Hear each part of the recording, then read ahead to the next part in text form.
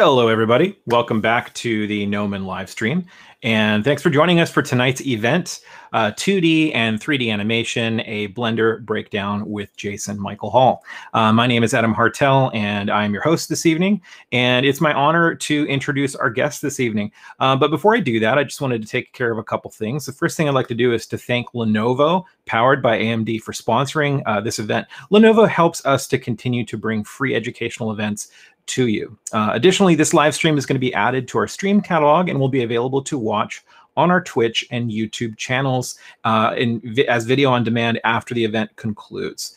Our events, including this stream, are available with closed captioning via Facebook Live.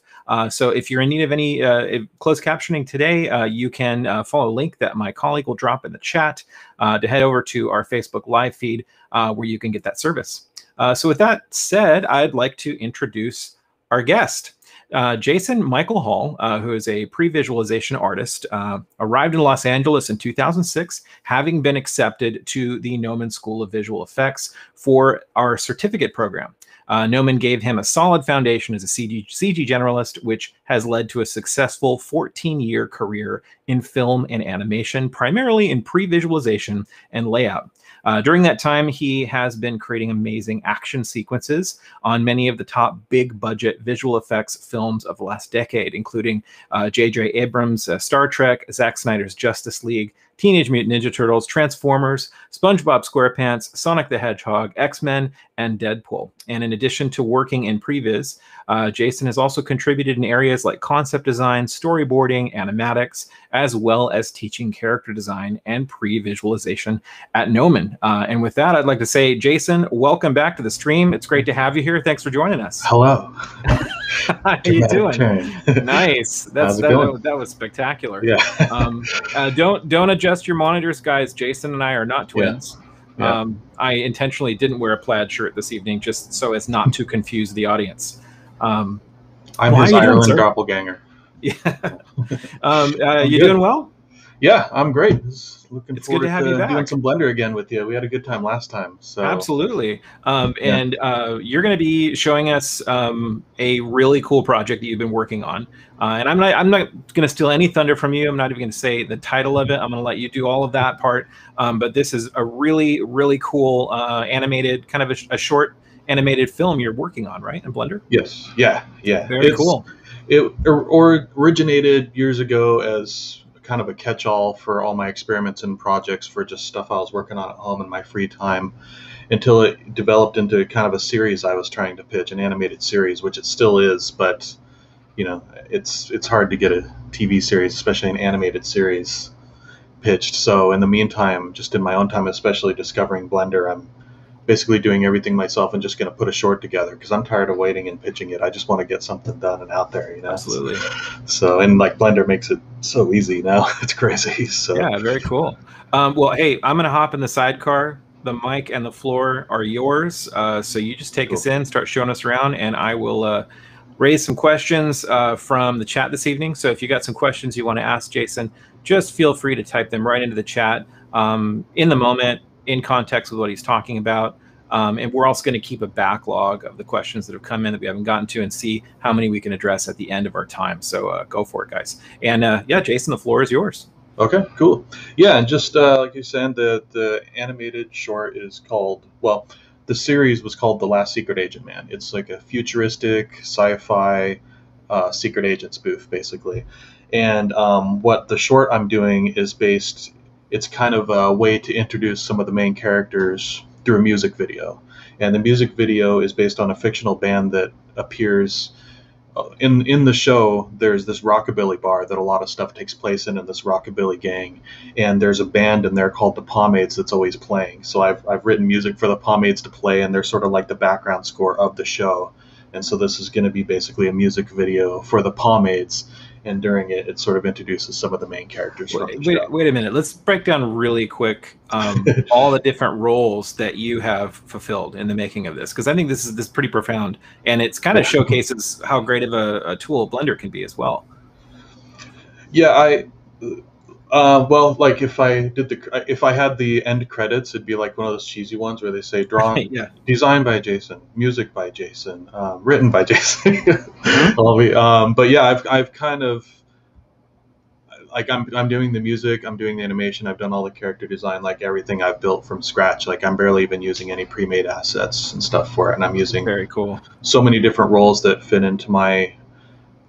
I've worked for 14 years with Maya and 3D, but a lot of the tools I'm using come from my drawing foundation that I learned earlier in life, like when I was trying to be a comic book artist and just learning Hmm. to illustrate and all that. Because Yeah. I spent most of my 20s wanting to draw comics, and of course, this is going to give away my age a bit. But when I was trying to break in my 20s, is when it was right after the whole Image Comics boom had bust, and like everybody was Hmm. going out of business. Marvel was bankrupt, and I would go to Comic Con and show my work, and I'd get some interest from editors, and I'd get all excited, and I'd go home and get in touch with them. I'd find out they'd been laid off.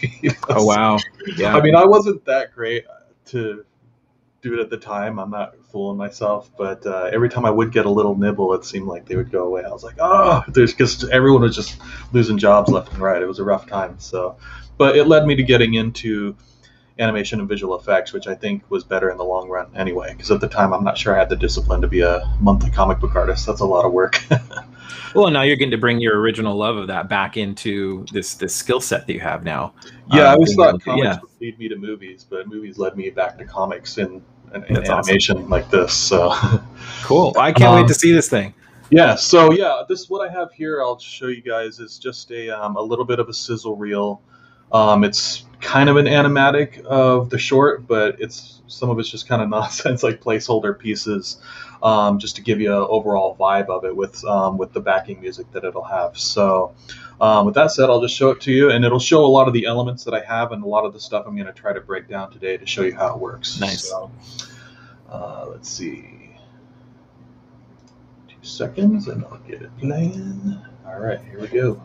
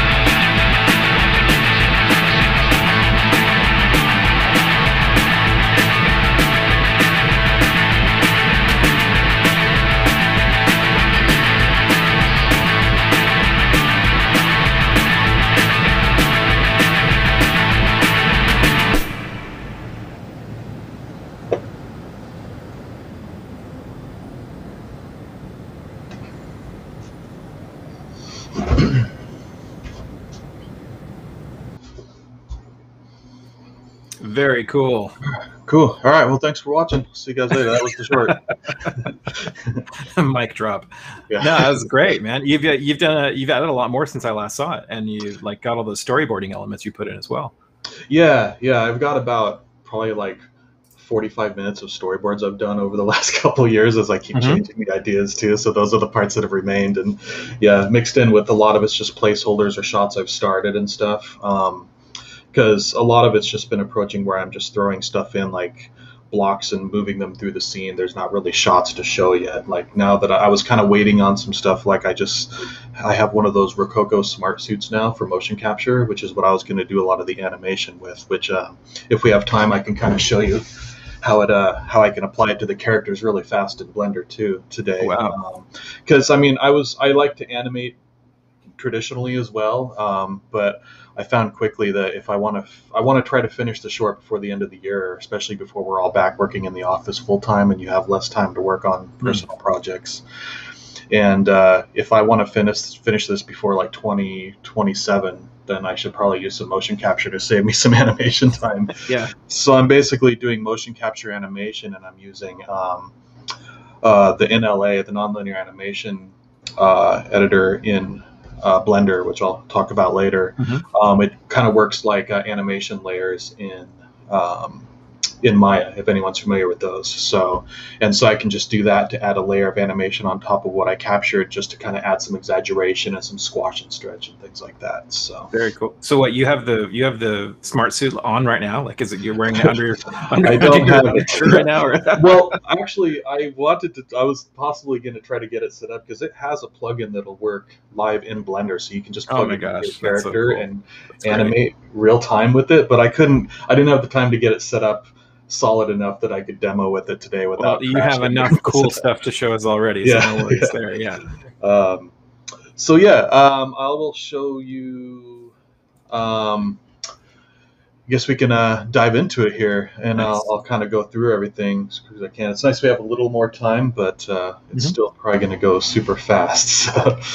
But yeah, so I'll show you, like, if any of you saw, there was like this big shot at the beginning where the guy's just kind of walking through the city, and he walks like into the bar where the band is playing and stuff, which is kind of like one of the big intro shots to introduce the environment. Which most of the stuff I do here is real time. And when I say real time, I'm actually starting to push the limits of what is real time, but I still consider it somewhat real time because it's real time enough that I can't necessarily scrub through real time without any lag if I'm going through this is kind of the scene that was playing, and you can see it scrubs really heavy when it's actually moving, so that's kind of tough. But the advantage is I can see all the lights are on, all the textures are done, full res, all the lighting and shadows, and I can dolly around the scene really easy too and really light. And I mean, this scene is super heavy. Like I have, here, I'll turn off the lights real quick. So you can see I have this whole, like basically this area of the story is taking place. This is totally original, but it's a giant metropolis, and that's never happened in sci-fi. I know. Never. It's like a Fifth Element style size city that takes up the entire West Coast, and it's so dense that you never really see the ground. And most of the living, it's more of a utopian living in it. They live up on the upper area where you can actually see the sky sometimes, but way down deep in the city, there's these pockets where these little grungy towns, which is where this is taking place, and then you can see it's kind of surrounded by the city all around. And I have these two buildings here, and I have this will be like the marketplace in here, which I have some other pieces I'll show you later. Like there's a ramen restaurant I built, and then you can even go all the way into the club here, where I have the entire crowd going and the band playing, as well as whoops. Hang on, go back to stick. Sorry, hang on. There we go. Clicked the wrong thing. But dang it. All right, there we go. Bring this back over. There you go. Yeah, so you can zoom in and see the whole band playing and stuff too. So it's really nice to be able to just, even if you can't watch your real-time animation you can at least get all your scenes set up to look how you want it to, and compose all your shots. And even if you need to work on the animation in here too, you can still do that, because you can pick like your character here, and if you just have like the basis guy here and you just hit slash, and it'll show you just him. If you go and select the objects and then you say slash, then you have him by himself, and then you can kind of scrub through. I don't have animation on in this scene right now, but if he was animating, you could be scrubbing through and he'd be dancing around and stuff, and it would pretty much play real time. So now, did you set up these rigs from scratch? Like the rig that I'm seeing around him right now, or? This is an auto rigger I've used. So Blender comes with a really good auto rigger that has full body and even a facial rig called Rigify, and it comes native, and it's pretty solid too. And I used that for a while, and I've actually recently re-rigged these guys because I'm actually using one called Auto Rig Pro now, which it was just a little more flexible for the stuff I'm doing, and I use a program called Character Creator to create some of my characters now, because you can export it works kind of like a video game character creator, where you can use sliders to like change the shape of their faces and their proportions and everything. But the advantage is it has a Go Z feature, so it'll send it to ZBrush, and I can sculpt all my really crazy proportions, like tiny legs and giant torsos and stuff, in ZBrush, and then you hit the Go Z back and it puts it back into Character Creator, and it's still rigged with with all the blend shapes for facial rigging, because I wanted to do some motion capture for facial mocap with like an iPhone app. But none of the facial capture things I could find work with an actual face rig. It all had to be the blend shapes set up, and I didn't have, much like the traditional, the straight ahead animation, I couldn't sculpt all the blend shapes on every face of every character. So, the Character Creator actually has all those blend shapes set up, and I use another Reallusion makes Character Creator, and then after that I can use Reallusion's iPhone app to record the facial mocap, and then just import it in here and apply it to any of the characters. So I've heard really good things about Character Creator. Yeah, it's awesome. It's like their software's, like the way it loads and everything is a little clunky, but the features in it are amazing and they work great. And yeah, it's just I wanted to actually try to sculpt the whole character and bring it in, but it is a little clunky and slow sometimes, so I didn't really trust it to do here. But I'll show you kind of what the characters look like when I bring them in from there. Sure. But it's great because you can sculpt it in ZBrush and do whatever you want for these crazy stylized characters, and then bring it back and it's fully, and you can bring it in with Auto Rig Pro and re-rig it. You just snap all the bones to it automatically and set it to rig, and then it lines up perfectly. So you don't have to do all this weird skinning or finding out the right angles for laying out your bones to get the rotations correct and all that complicated rigging stuff. Because as a CG generalist that graduated from Gnomon, the thing I learned most is the thing I hate the most, and that's rigging and skinning. So I'll leave that to the people who love it. So, all right. So yeah, so this was just kind of to show you a lot of the elements I'm using together. So a lot of it's based on my art style, which was like comic book art, and that's kind of what I wanted my series to look like. There's stuff like anime where they're starting to use like 3D characters and 3D hard surfaces, and some of them look better than others, but a lot of them, they still use this sort of 3D shading on it, and it still looks 3D to me, and I don't like it. And I like just straight up animation, which is pretty much, I don't know if they just don't realize it, but a lot of the time 3D and animation, it's still shaded with multiple layers of colors, even if it's hard layers. But straight, like old-fashioned animation is just flats with like one shadow layer pretty much, and sometimes when they get real fancy or expensive, they'll add a rim light or something, and so that's kind of what I try to keep all my characters like. It's literally just flats with hand-drawn stuff, and then one in just the shadow pretty much, and then it's, you don't have to see all the little divots and stuff that you'd have in the 3D model, which can make it easier to model sometimes too, because you don't have to put all that stuff in, you're drawing it. So, and then, of course, you can't, part of what we talked about in our last talk too, and what some people might be to see too, is you don't have to be a 3D modeler or a rigger or all this, advanced 3D software stuff in order to get your artwork into Geo too, or into Blender as well. You can just use your own traditional artwork you draw in Photoshop and get it in here, or you can work in Blender with Grease Pencil, which works a lot like Photoshop.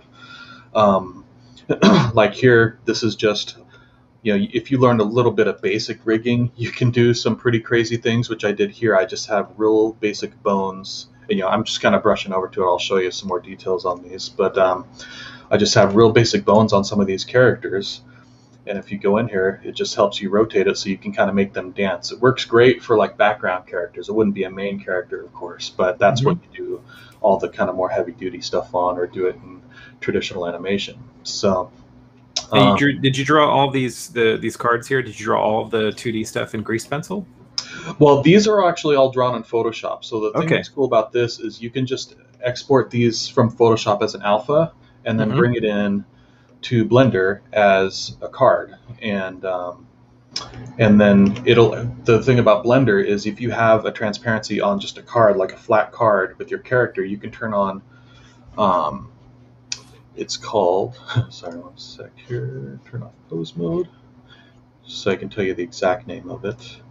It's the alpha clip, which will make the shadows take the same shape as the shape in there. I don't know if I'll be able to see. Nice. You can kind of see it here. Yeah. So it's like, instead of just showing a cube, which is the shape of their actual geometry, the card, it's actually showing what the alpha is. So it's their body shape on the ground. And then if you take this and animate one of the characters, you'll see it's getting a little heavy now. Oh, of course, I picked one where you can't see their shadow. Let me do this one. There we go. Yeah, there we go. So yeah, and it'll, so, and especially in the background, when you get a bunch of them lined up like this, it can look really good and realistic sometimes. So you get so much free animation out of that. So that said, and then so there's that, and then there's my fully 3D characters, of course, like I was talking about here, which are these guys, which I just kind of try to hand texture, which you also can do in Blender. You can just basically draw on your character like drawing on a canvas. It works a lot like Photoshop. You have like pressure sensitivity with your Wacom pen and everything, and you can do that. And then if you don't want to do that, you can just go straight traditional animation and draw with Grease Pencil, which are all these characters, which I don't necessarily know the actual background, like, under the hood stuff of what Grease Pencil is, but the way it works is a lot like vector graphics. Okay. And it's done like strokes in Blender, and you can animate it. So, and that's what all these characters are. There's a couple drawbacks to it though. It doesn't it takes light now, but it doesn't cast shadows like the cards or 3D objects do. But it does have, and you can get into some issues here when you're working in a 3D environment with a 3D camera like this. It has some add-ons for Grease Pencil that will let you do a drop shadow and stuff, but it doesn't really work in a 3D environment. It's more if you're in a 2D surface, it'll actually look like it's dropping a shadow behind them. But yeah, I won't get too into detail. That's all stuff I'm going to show you over the next few minutes here. Well, and while you're on the subject, we had a question come in. Someone wanted to know just what would you say would kind of be the basic tech requirements for taking advantage of the Blender tools and Grease Pencil to kind of do the stuff that you're doing? Tech stuff as far as like how fast of a computer? Yeah, system requirements, and to be able to get up and running with it. It depends how far you want to go with it. You don't need much. Like this, I have this is a pretty beefy computer. I upgraded specifically to do my short last summer. This has a GTX 3090, so that's how it's running this heavy scene, But if you didn't want to run this and you wanted to just say you just want to do traditional animation in it, you could actually open it up and it would work just fine on a much slower computer, and it would work pretty nicely. So especially with Grease Pencil, it tends to be pretty light. So this is my lineup of Grease Pencil characters, and oops, zoom in on here. So yeah, and it's still just cards, so it's really light on the system as you move around and move them around. So it wouldn't take much, and if you're doing traditional animation like this, and depending on how elaborate you want to get with it, you could just draw your backgrounds and keep it all flat and just pop them on top of it and draw in there. Kind of use the parallax of the scene and stuff to... Yeah, because you can go into Blender, like if you open a new Blender here, when you open it, you can go straight to 2D animation feature here, which will bring you in. And what it'll do is it'll open a flat canvas, and you can literally just start drawing in it. And and people are, including you, of course, so people are making some really cool stuff using just this feature alone. Yeah, there's a short that the Blender people made themselves called Hero that I would recommend checking out. That's all kind of, well, it's all done traditional animation style, but drawn in Blender in the 3D space. So, but you can kind of see here, if you draw some loops and stuff like this is nothing, and it's like a flat camera here, and down here you have options, to draw your keyframes. But if you click out of the camera, you can see now how it works in a 3D space. Hopefully that's not too light for y'all to see here, but it's coming through. Yeah, so you can kind of see how it's on a card, and then once you have that, you can leave your draw mode here, and you can start just dragging it around the scene wherever you want to put it too. So if I understand correctly, was it just the Photoshop cards you brought in the alphas, or can you get the grease pencil stuff also to cast shadows? The grease pencil won't cast shadows. That's one of the drawbacks. I mean, that's something I know people have requested. Maybe it's coming up and it'll work, or maybe with Blender 3.0 it might work. I'm actually a couple versions behind on Blender too, because I'm knee deep into my short and I don't want any of my tools to break or change. So because I've got my rhythm going, so I'm just so don't, if it's not broke, don't try to fix it. Yeah, it's still in the Blender. I think it's Blender 2.92 I'm using. So that's the cool thing about the Blender community is it's so open source. People are constantly developing. So if it's a needed thing, it's only a matter of time. Yeah, there's a lot of they put out releases hot and fast too. So, but yeah, so I will show you here real quick. Just a couple options you can do for getting your characters in. So like this is what I was showing you in there. I have the characters on these cards. So one of the great things, if you just want to bring in your characters from Photoshop, for example, you could save out your image as an alpha, either as like a PNG or a TIFF file.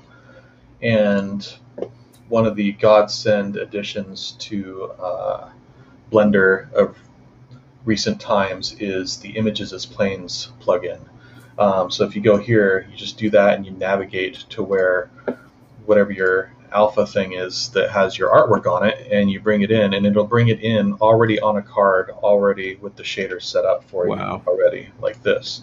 So it already has the alphas set up and everything, and you're ready to go. That's cool. And just there. Oops, wrong way.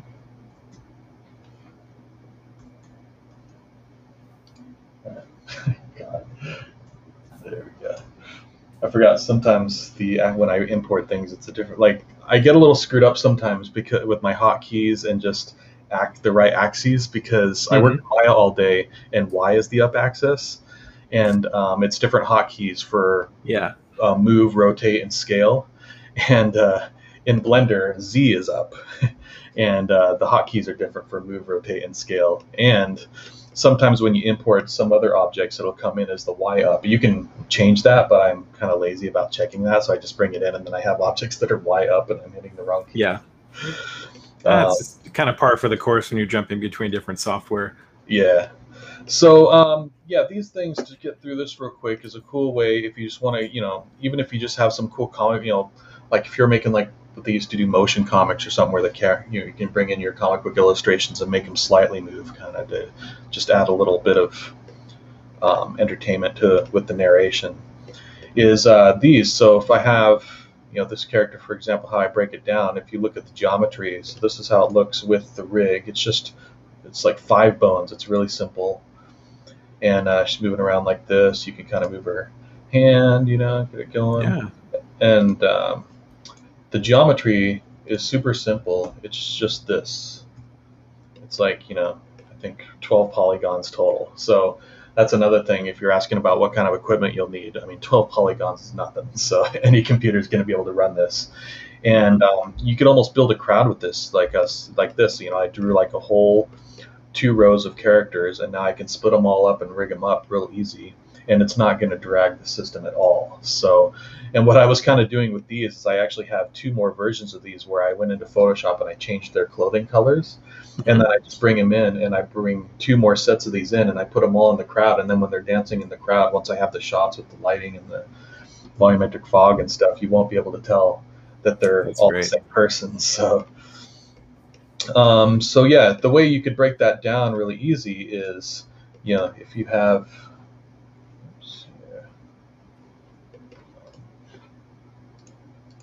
there we go. So you zoom in on this here, you could take one of these characters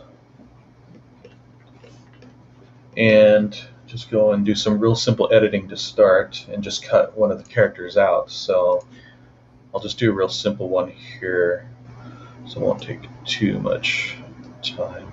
But you kind of just cut it up close by and go. Get it near their head. So first I'm just going to cut out the first main part of their body before I get more into details. Go.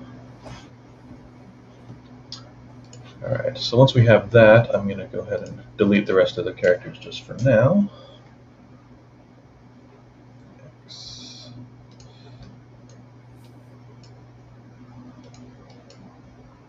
Alright, so then we just have her.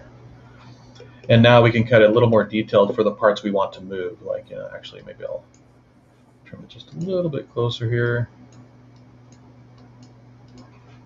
Come on. Just get the edges there. That'll work better. And then what you want to do is try to get a little bit closer to their profile, because it's going to be moving around. It'll just make it easier to see later for what parts you want to animate. So I'm just going to kind of use the knife tool here to go through, cut her out there.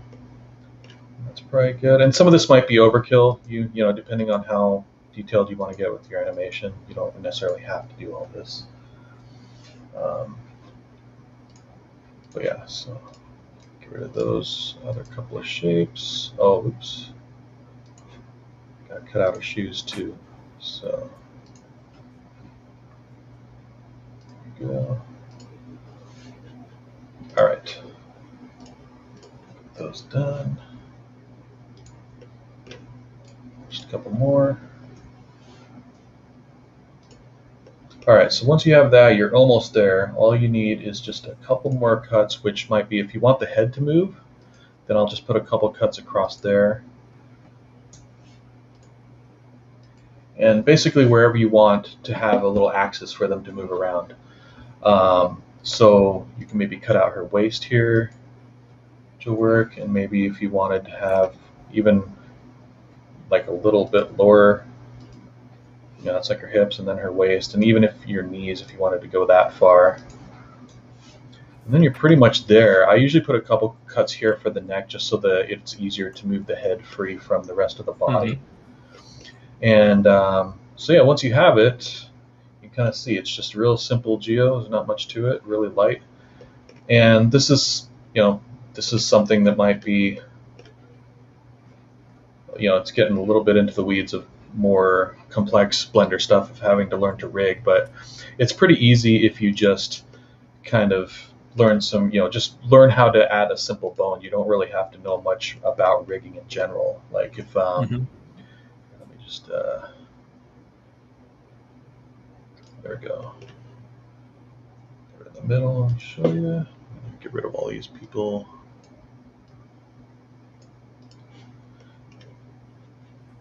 First, hide. Okay, then, because all you really have to do is once you have it here, if you just go, oh, let me turn on this too so you guys can see what I'm clicking. Sometimes I forget to turn that on, so you'll be able to see in the corner here some of the keys I hit. So all you do is do a Shift A, which will let you add a armature, which is, you know, the bone system. So what you want to do is kind of where you put your cuts. If you have your first bone here, you go into object mode and you pick the first bone, drag it down to maybe the knees here, and then all you have to do is hit E to extrude, and then the axis you want to go in, which is kind of how Blender moves things around. You kind of hit move and then the axis, which is kind of cool. You don't actually have to use the little, you could use this thing to move it around, but you don't necessarily have to. You can just hit extrude and then Z, and then it'll let you drag it straight up in the Z axis again. So you have one on the waist there, then extrude again up to the shoulders, and then I'll extrude one more for a piece of the neck, and then extrude one more for the top of the head, and then that's it. And you hit tab and you're done. And the thing is, that's almost all you need. So now you can pick your card, which is technically your geo, and the armature, and go under object and say parent and use automatic weights, and it does it all. It's basically an parent under the bones and skin it for you, put the weights under it. And just like that, it's done, and you can go into pose mode. And there you go. She's moving around. So,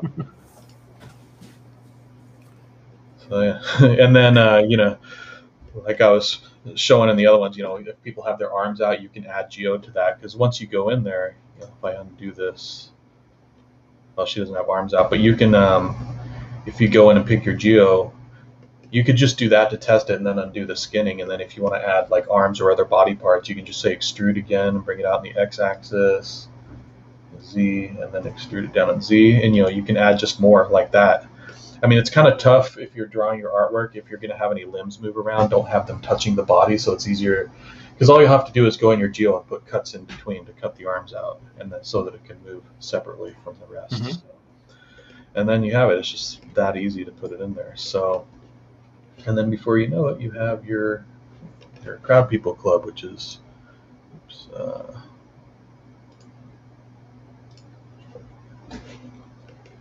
down here. There we go. I'm just gonna undo and bring it all back because I hit them. And the textures are broken. Oh well.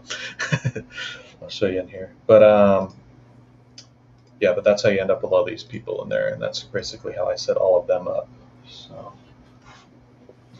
Well, it looks really good. I mean, yeah. You think about the fact that you just got some basic 2D images that are all scattered in there, doing really minimal movement.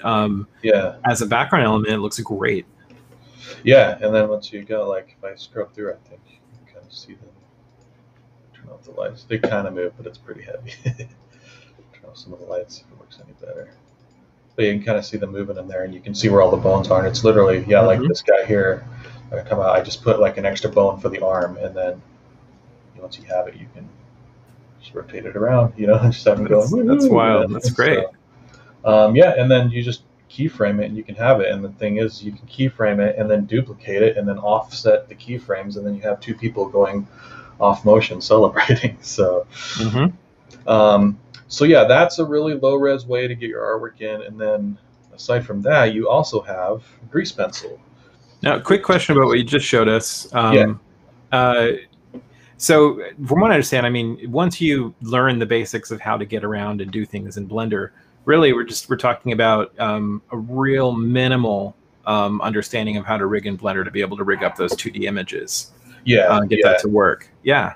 So it's not like you have to learn everything there is to know about Blender to be able to do the things that you're showing us. Yeah, all you really have to know to rig those characters is the Shift A, which will add an armature, which adds your first bone, and then the extrude button, and then you just drag bones to wherever your character are. You don't have to know anything about rigging beyond that, because once you draw your bones into place, all you do is parent it under it, which it's like grouping them together, and it automatically does the weights for you, and it's done. If your characters are getting a little complex, you can kind of get some pretty simple YouTube tutorials on how to it uses what's called vertex groups, which is basically just what parts of the geo is linked to what bone. And that's kind of what you do with skinning for a full 3D character, and you'd have to go in there and paint your weights and smooth it all out for when their shoulders move up and their arms bending. But with this, you can literally just go in and select a couple faces on your geo and say delete it from that bone, and that way it won't influence anymore. So if they're moving their hand and it's moving their foot along with it, you can just pick that foot and say delete it from that bone, and then their hand moves free. So another thing that I see that you've done that, like, I think for those that may want to try this, that is really good, is even though you're just working with straight up 2D images, you've rotated some of your characters in they're not all facing forward, they're all facing one direction. You've kept it, you've given the illusion of a 3D space with them, because some of them are at a 3/4 angle, some are straight on, some have got the backs to the camera. It's a little for it's to fill in the crowd. It's for different shots, for different angles too, and then stuff for like if when we're out here walking in the club, because who sits, everybody's standing in different directions at a concert, standing around talking and stuff, even when the music's playing a lot of the time, or they're just in a group together talking like this. So yeah, it adds a little just better randomness to it. And when you're creating like these 2D images, these 2D assets, these characters, are you kind of just making them on the fly, or do you go in and just make a big batch to start with, drawing people at different angles, not yet knowing where you're going to use them, or how do you approach that? For these, I was kind of just making a big batch because I was doing a. Let's see if I can open it up here. I think I have the characters here to show you. Yeah, so I would just draw a big batch like this. Actually, they're all Technicolor. Just with the idea that I wanted to be kind of weird clothing future crowd people, so that's kind of what I try to keep in mind. But they're background people too, so I'm not really doing like thumbnails and 50 designs to nail down one or anything. These are just a bunch of fun ideas. It's like good practice for character design, and get a bunch of ideas out. And if there's one I don't like too, even though it's on the page, I can just cut it out when I bring it into Blender. The only, I'll spend more time if it's more of a main character, but for these, I'm just, it's just kind of fun experimentation, playing with styles. Totally. Things, so, totally.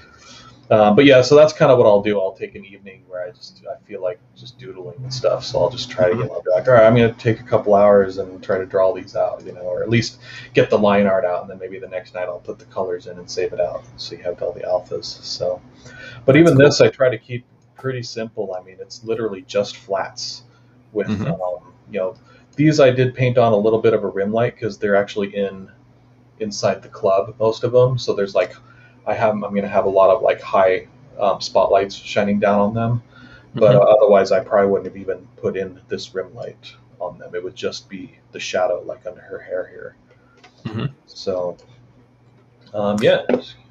As a related question that came in, someone was wondering, when you're setting up your scene and popping all these cards in for these characters, are you just manually facing them towards the camera for the scene that they're going to be in, or is there a procedural way to get them to automatically face the camera?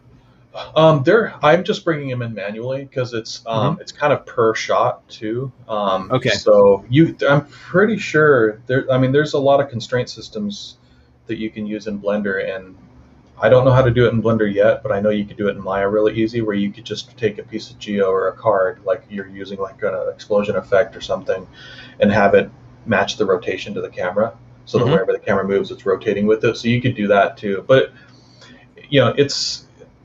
I have so many of them, and I'm going to have so many shots in the end. I mean, it's probably going to be like a couple hundred shots by the time the short's done.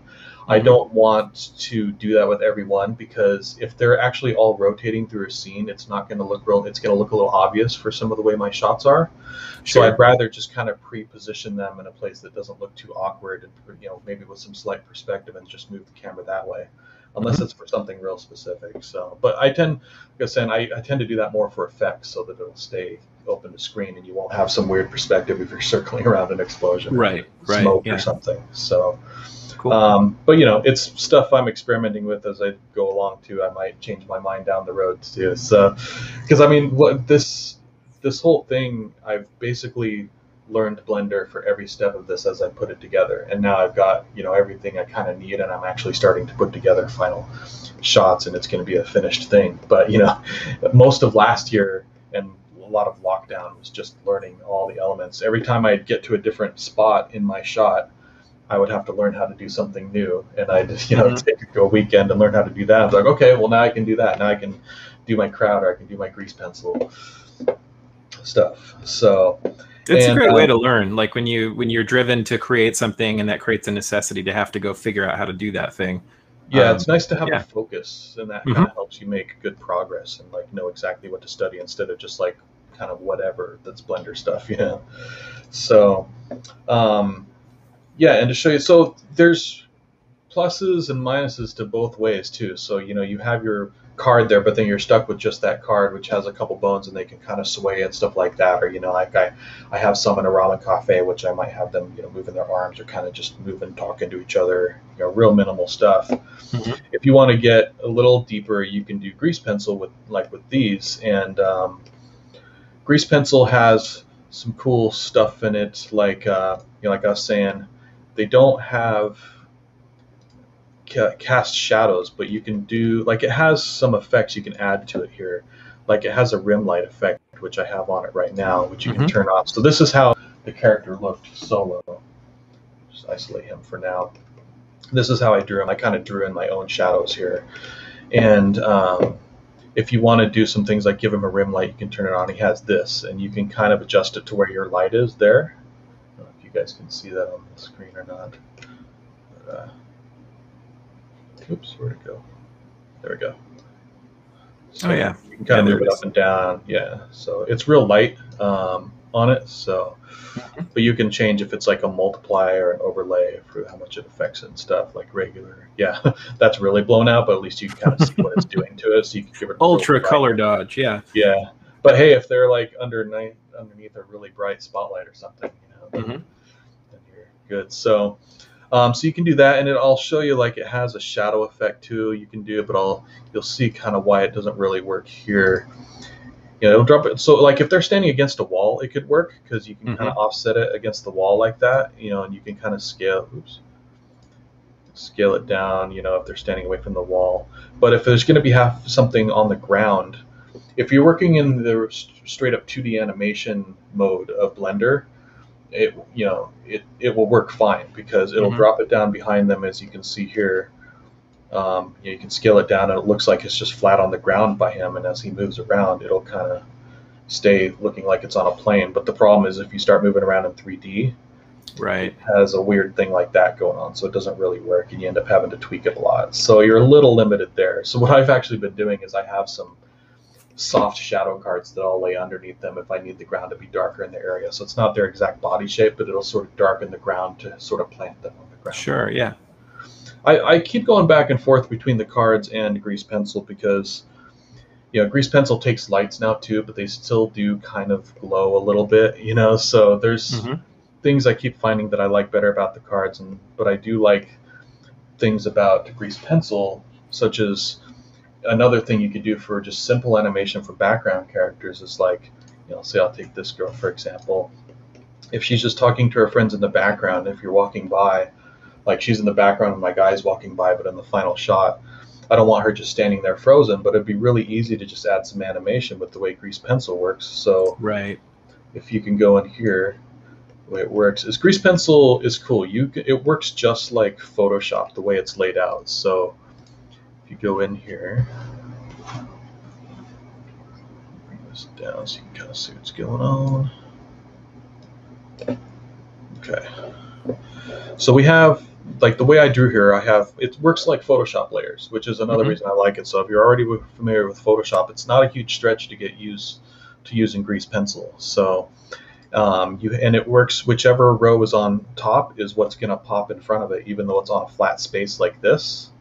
But, if I move the line art down, I could, oops, don't move it down. I just move it down like that. Now the lines are behind the color under my fills here. So I just move them back up.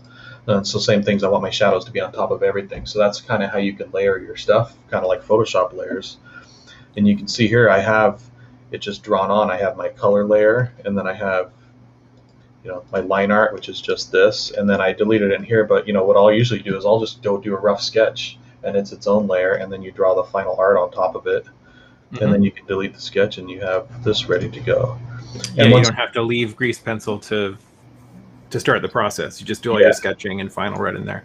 Yeah, and what's cool is you can go in here and pick it, and you see down here when you pick your grease pencil object here, you can either pick it in the outliner here, which is grease pencil character 16, or just select her in here in object mode. And down here where your timeline would be, you pick the what's called the dope sheet, and it has a grease pencil option here. Oops. Grease pencil option there. And you see these little dots, those are your keyframes. So once you go in here, so that's one keyframe, and say you just want her, you know, say her ears to be blowing in the wind. So one thing that's cool about Blender that I love is you could go to the next frame and just draw the next frame like traditional animation if you wanted. But you can also, like say I'll just go through like 3 frames.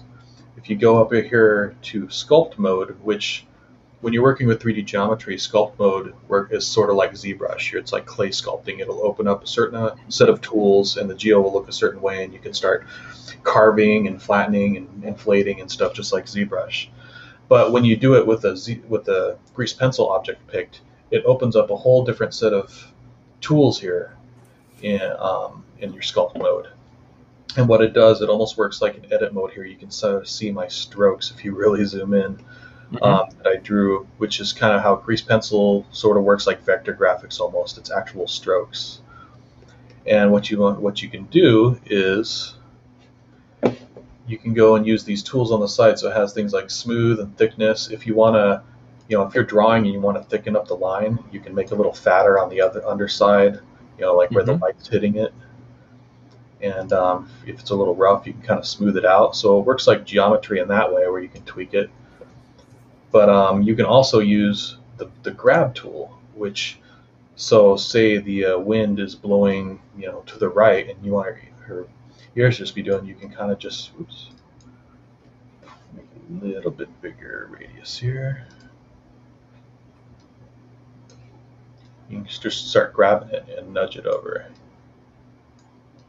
Do it in small increments so it doesn't separate. Kind of like using the liquefy tool in Photoshop. Yeah, exactly. It's exactly like that. So, and it's great. So, and you have that, and as you do it, you can see down here, it's setting a keyframe as you go. So now that you've done that, you have your 2 keys. So if I go here, I'm just going to go real quick, nudge it just a little bit more.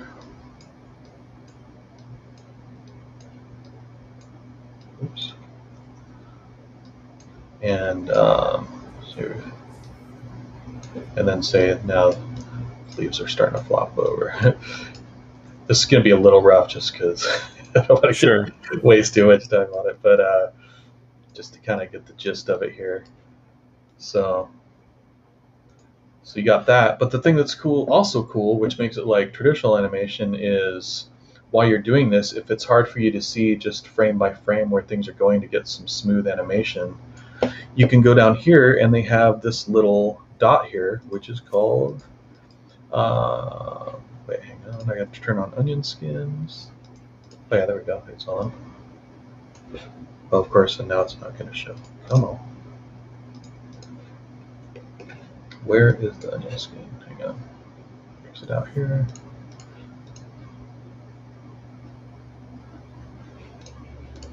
Okay, of course, now that I'm showing you live, it's not going to show the onion skins. But, let's see, do I need to enable it here? Make sure what's going on. It should show it there. It's not. Okay, apologies. Just did this last time. Oh, no problem. It was working, but, let's see if I can get it here.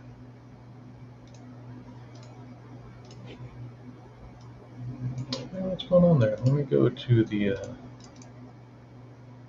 layout here, so show it.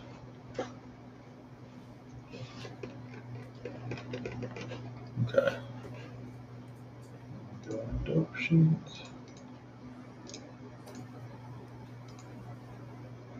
Okay. While you're setting that up, so one of our audience members is just curious to know if you've ever worked on an animated show similar to your art style. They're giving some love to your art style, saying that if there were shows out there like that, they'd watch it. Have you worked on anything similar to what you're doing here? Not really. That's partly why I'm doing it, because I want to see it. Sure. I haven't seen anything. Absolutely. Yeah. Yeah. I'm really a big fan of stuff like Love, Death, and Robots that's been coming out, where they're really pushing the boundaries of, just real trippy looking animation, and real strange and original stuff, instead of just kind of the standard kid, or everything looks like Simpsons or Family Guy or Disney. It's like there's not a lot of adult animation until recently, and you know, I want, and it tends to be a lot more experimental in style, so I want more Totally. of that. So I'm glad there's kind of a renaissance going right now, though. It seems like with Netflix and Hulu and, you know, all this anime they're getting in and all these animated projects they're funding. So Yeah, there's definitely a lot more, like they can develop a lot more niches, I think, with the drastic increase in streaming content. yeah, Now they can make something that, you know, may not cater to, you know, literally every person that would be watching at a specific like prime time slot. But hmm now you just go and watch it asynchronously, and we're getting some amazing stuff. And yeah, I loved the second season of Love, Death and Robots, by the way, too. That yeah. was It really had some cool. great stuff. Hmm. So yeah, I apologize. I'm not sure what's going on here. It should show animation, but I might have to abandon that for now and Hmm. show it some other time separately. But if I But we can go, see what you were doing there. yeah. So, but basically, what it'll do is it'll usually turn on an onion skin. There, I'm probably forgetting something obvious, but now that I'm on the spot, but Sure, it's of course, yeah. it'll basically show your onion skins before and after in a green and red thing, so you can Ah, okay, basically cool. do like traditional animation while you're drawing. Yeah. Um, and the thing that's cool too is just one more grease pencil thing here is if you go into this character there. So if you want to just draw in scene too, you can go into back to the layout here. All right. All right, so we got all these characters here showing. If you wanted to just draw another character to go along with these, you can take this little 3D cursor here. And 3D cursor here is basically where things will pop up in Hmm. Blender when you create new stuff. Um, so yeah, you can just kind of pop it here. Yes. I'm just going to do, let's do it over here out of the way. Now what you can do is you can set that 3D cursor there, and then same way as you added the geo, you can go into Shift A to show a new grease pencil blank, which will make this grease pencil object over here. And when you do that, it enables this little object over here, which you can do a new layer. And with that, so when you have a grease pencil layer, you can just start drawing. If you can either have it snap to geometry, or you can just draw in the axis here. So we have it here is, if you go into draw mode here, you have this up here which shows the front X and Z, or the side Y, Z. That's the axis you can draw in. So when based on where your cursor is. So you Hmm. can either draw to view if you're just drawing like on top of like a 3D environment to do traditional that way, or if you want to draw in scene, you have this, and then once you have it, if you go into your tool here, oh yeah, you gotta go pick your. So the way it works though is it doesn't use this. It uses like shaders basically. So once you have your material here, I already created some. So like if you have the like a shadow thing here, you can do. Actually, let me create a new one just for line art. So you can create a new one. It's a stroke. It's black, line solid, and when you do that, it's just going to basically draw from wherever your cursor is in that axis, no matter what your angle is. It's Oh, always okay. going to draw. So if you start going like this and you start dolling around, it's still going to stick to that axis. Yeah.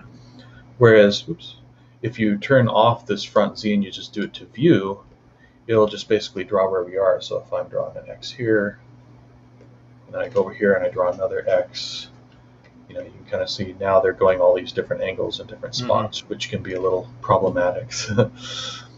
Yeah, it um, just gives you a good way of being able to control those planes so that you don't yeah, wind up with wonky lines. yeah. So, but what's cool is you can do that, and you know, you can set it up here and maybe just sit here and draw like your, you know, got here.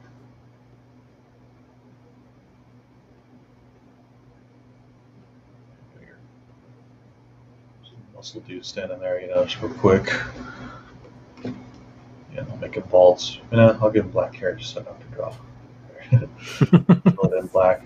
What's cool is, so say you have this, you know, it's a real simple guy and he's in that geometry there. So you go in your grease pencil object, and so that could be like your lines, you could call it. and then create a new grease pencil layer and call this your colors. And you can move that down behind it. And you go back to your shaders here and pick another one. So you have, pick some of the ones I've made. So let's give him a green outfit here. Oops, sorry. Create a new one here. I forgot that's his. So give him blue jeans here. So you pick blue. You got that picked. And the thing is the blue here is set as a fill instead of a stroke. So if you're drawing on a stroke here, it does lines like this. But if you set it to fill instead, it works almost like a stroke or like the pen tool or something like an Illustrator. And you can go here and just draw your shapes. So it's a really quick way to fill in your cells like traditional animation. So as you're going through frame by frame, you have this. And the thing is, as you color it too, you can either recolor on every frame or you can just nudge it around to match it, whichever is easier. So you have that, you know, give them like a, like a white shirt or something, you know, since these are all rockabilly, we'll stick with the theme, you know. So, but once you have all that, you know, he's done, and then you can add your, you know, one more layer here, move it down, which is like your, or move it up, which is like your shadow layer. Same thing, you go back to your shadow, and it's the fill, and then, you know, say there's a uplight, you just got that there, and then you have your dark shadows underneath, you know, so. And then you have it, and then once you have that, you can see down here, it's made your grease pencil object that's keyframed. So if you want to go a couple frames later, draw it. If you go back to your lines here, oops, pick a different shader. There we go. Then you can start drawing his next position on it, you know. And this is the thing where, this is the thing that's killing me, where it won't show me the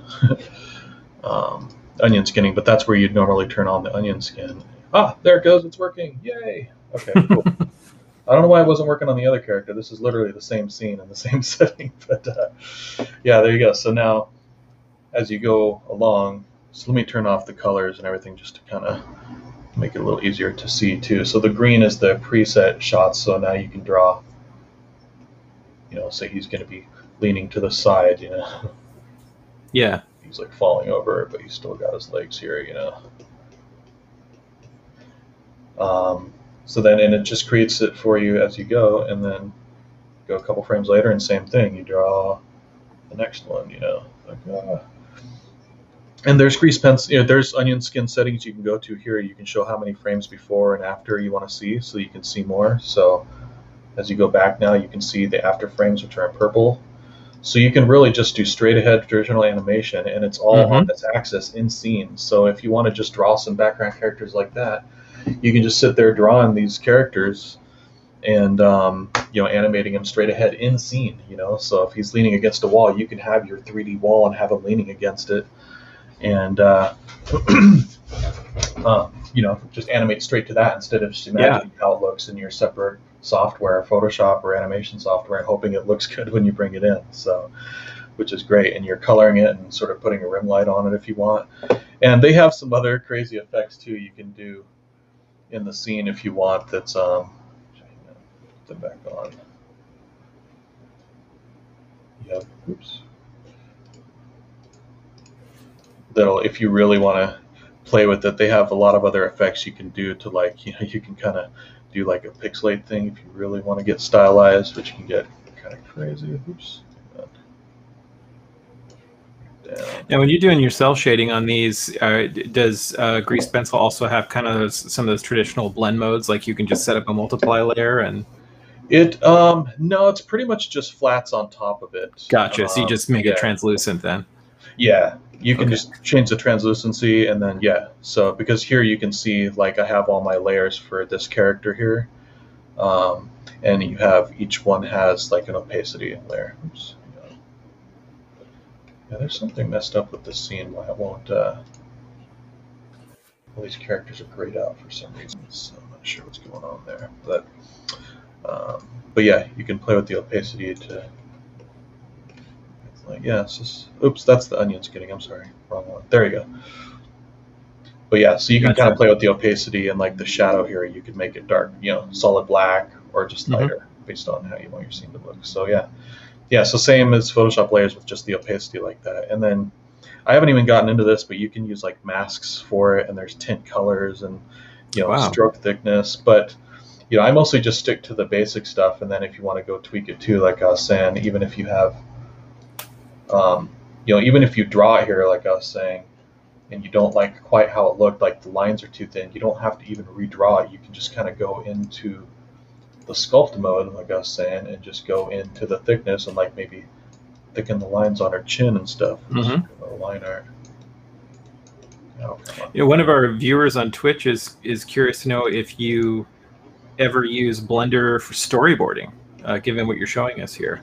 I've been thinking about it. I've been trying to figure out a fast way to do that because it would be cool to kind of do it in grease pencil. And I've been thinking about doing it for some shots coming up, if anything, to just have like a grease pencil character that I'm kind of drawing a few poses, and then you can, because the grease pencil object is still a 3D object in your scene, and you can still keyframe it for rotation and scale and everything if you want to move it around, aside from hand animating it. So you could have him here and say, you could set a key here and go a few frames ahead. Go to the timeline here, and bring him over here, hit a keyframe there, and then now he's animating across your scene. So you can say he's going to drag him here, and then you could change. Then you could draw a new grease pencil pose on that frame, and so then when it gets to this frame, it pops to the new pose, and that would work it's kind of like in between animatics and storyboards, which would actually be really cool. And it's something I definitely want to experiment with. So because I've already kind of done that on projects in the past too. Like I'll draw. I mean, it's sort of how I discovered doing the card people in here and doing grease pencil too. Is I used to draw storyboards in Photoshop, and I'd export out the cards on alphas and bring them into Maya, and I would just have one pose on one card, and I'd have them like jumping off a roof, and when they land, you hide that card and bring in another image that's the pose where they land. So you have to hide that image and make the next image of him landing visible. So it's kind of like doing that, but without the grease pencil features where you can just have it on a keyframe. You actually have to bring in two different objects. So yeah, you can definitely do that. I just haven't practiced with it enough because I'm doing 8 million things, Sure. But I've choose your battles.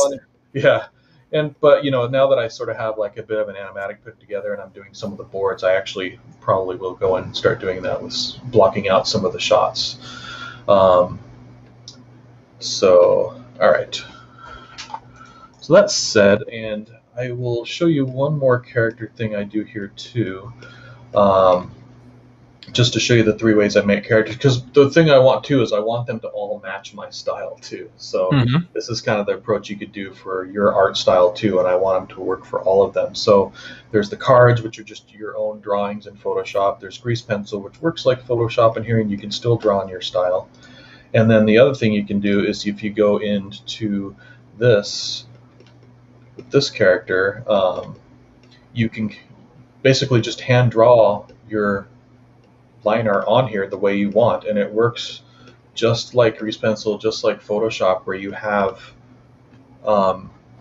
pressure sensitivity and opacity for your drawing and everything, and it works. You'd have to get a little bit into how to do nodes to make it work in grease pencil for like drawing it, so you have to learn how to kind of put a couple basic nodes together, but it's not really that hard, and it's pretty much just putting on, just connecting a couple nodes and making a blank image so that you can draw straight on it. And like I can show you real quick. Well, we had a question come in a while back relative to this because they were have been saving it for when we jumped into the 3D characters. Is everything on these 3D characters hand drawn, or is some of the cross hatching like procedural as well, or? Everything I've shown so far is hand drawn. So okay. This is all hand drawn on there, but I'll show you as well, which I was going to bring up. Let me minimize this guy. Oh, yeah, this was another one I did, just kind of doing the same thing. I kind of hand drew everything on there. This was actually for a client based on his design, but I used some grease pencil for just the beard lines here. And then I hand drew a lot of head and face details and stuff too. Look at So that. It's you can great. get pretty close, and it's pretty decent resolution. And it's all the thing that's great is you're just drawing on the 3D model. You're not drawing it flat on a UV space and importing it and hoping it looks good and back and forth. It kind of knocks out that middle step, which used to drive me crazy. You know, so let's see here. But yeah, I'll show you. This is the character that you saw probably on the flyer for the project or for the stream tonight. This is based on a Mark Millar character, the guy who created Kick-Ass and all that. This is his graphic novel called Starlight, which is like my favorite graphic novel. And I did this project a while back because he has his whole division at Netflix now where he's making all his projects. And I was praying I could just show him this on Twitter and he'd think it's really cool and he'd maybe let me do an animated version of this show. But alas, this one project he sold to Disney, so they have the rights. Which it's not all bad because they're doing a live action version of it, and the guy who wrote and directed Attack the Block is the one doing it, which is pretty cool. Nice. So, but actually, just a couple days ago, I tweeted some of this stuff, and Mark Millar himself replied and said it looks really cool, and then that's when he mentioned who was directing it and stuff too. So gotcha. But I'll show you this too to kind of show you some of the procedural stuff you can do in it too. I'm still learning this stuff a little bit, so I can't like build a shader for you. I've sort of been using a hodgepodge of pre-made shaders and shaders I've made myself in the past for making procedural line work. But the thing I've been finding, part of the reason I'm not super advanced on it is I've sort of abandoned it a little bit for my project because what I keep running into is it looks really good like this. So if you zoom in here, this isn't drawn. Like I have these little lines here, like tattering on the material is drawn, but all these lines for the shadowing, that's all procedural. But the problem is, like, it looks really good for 2D images. So if I was going to be rendering out stills or like a comic book or something, it would actually look really cool. But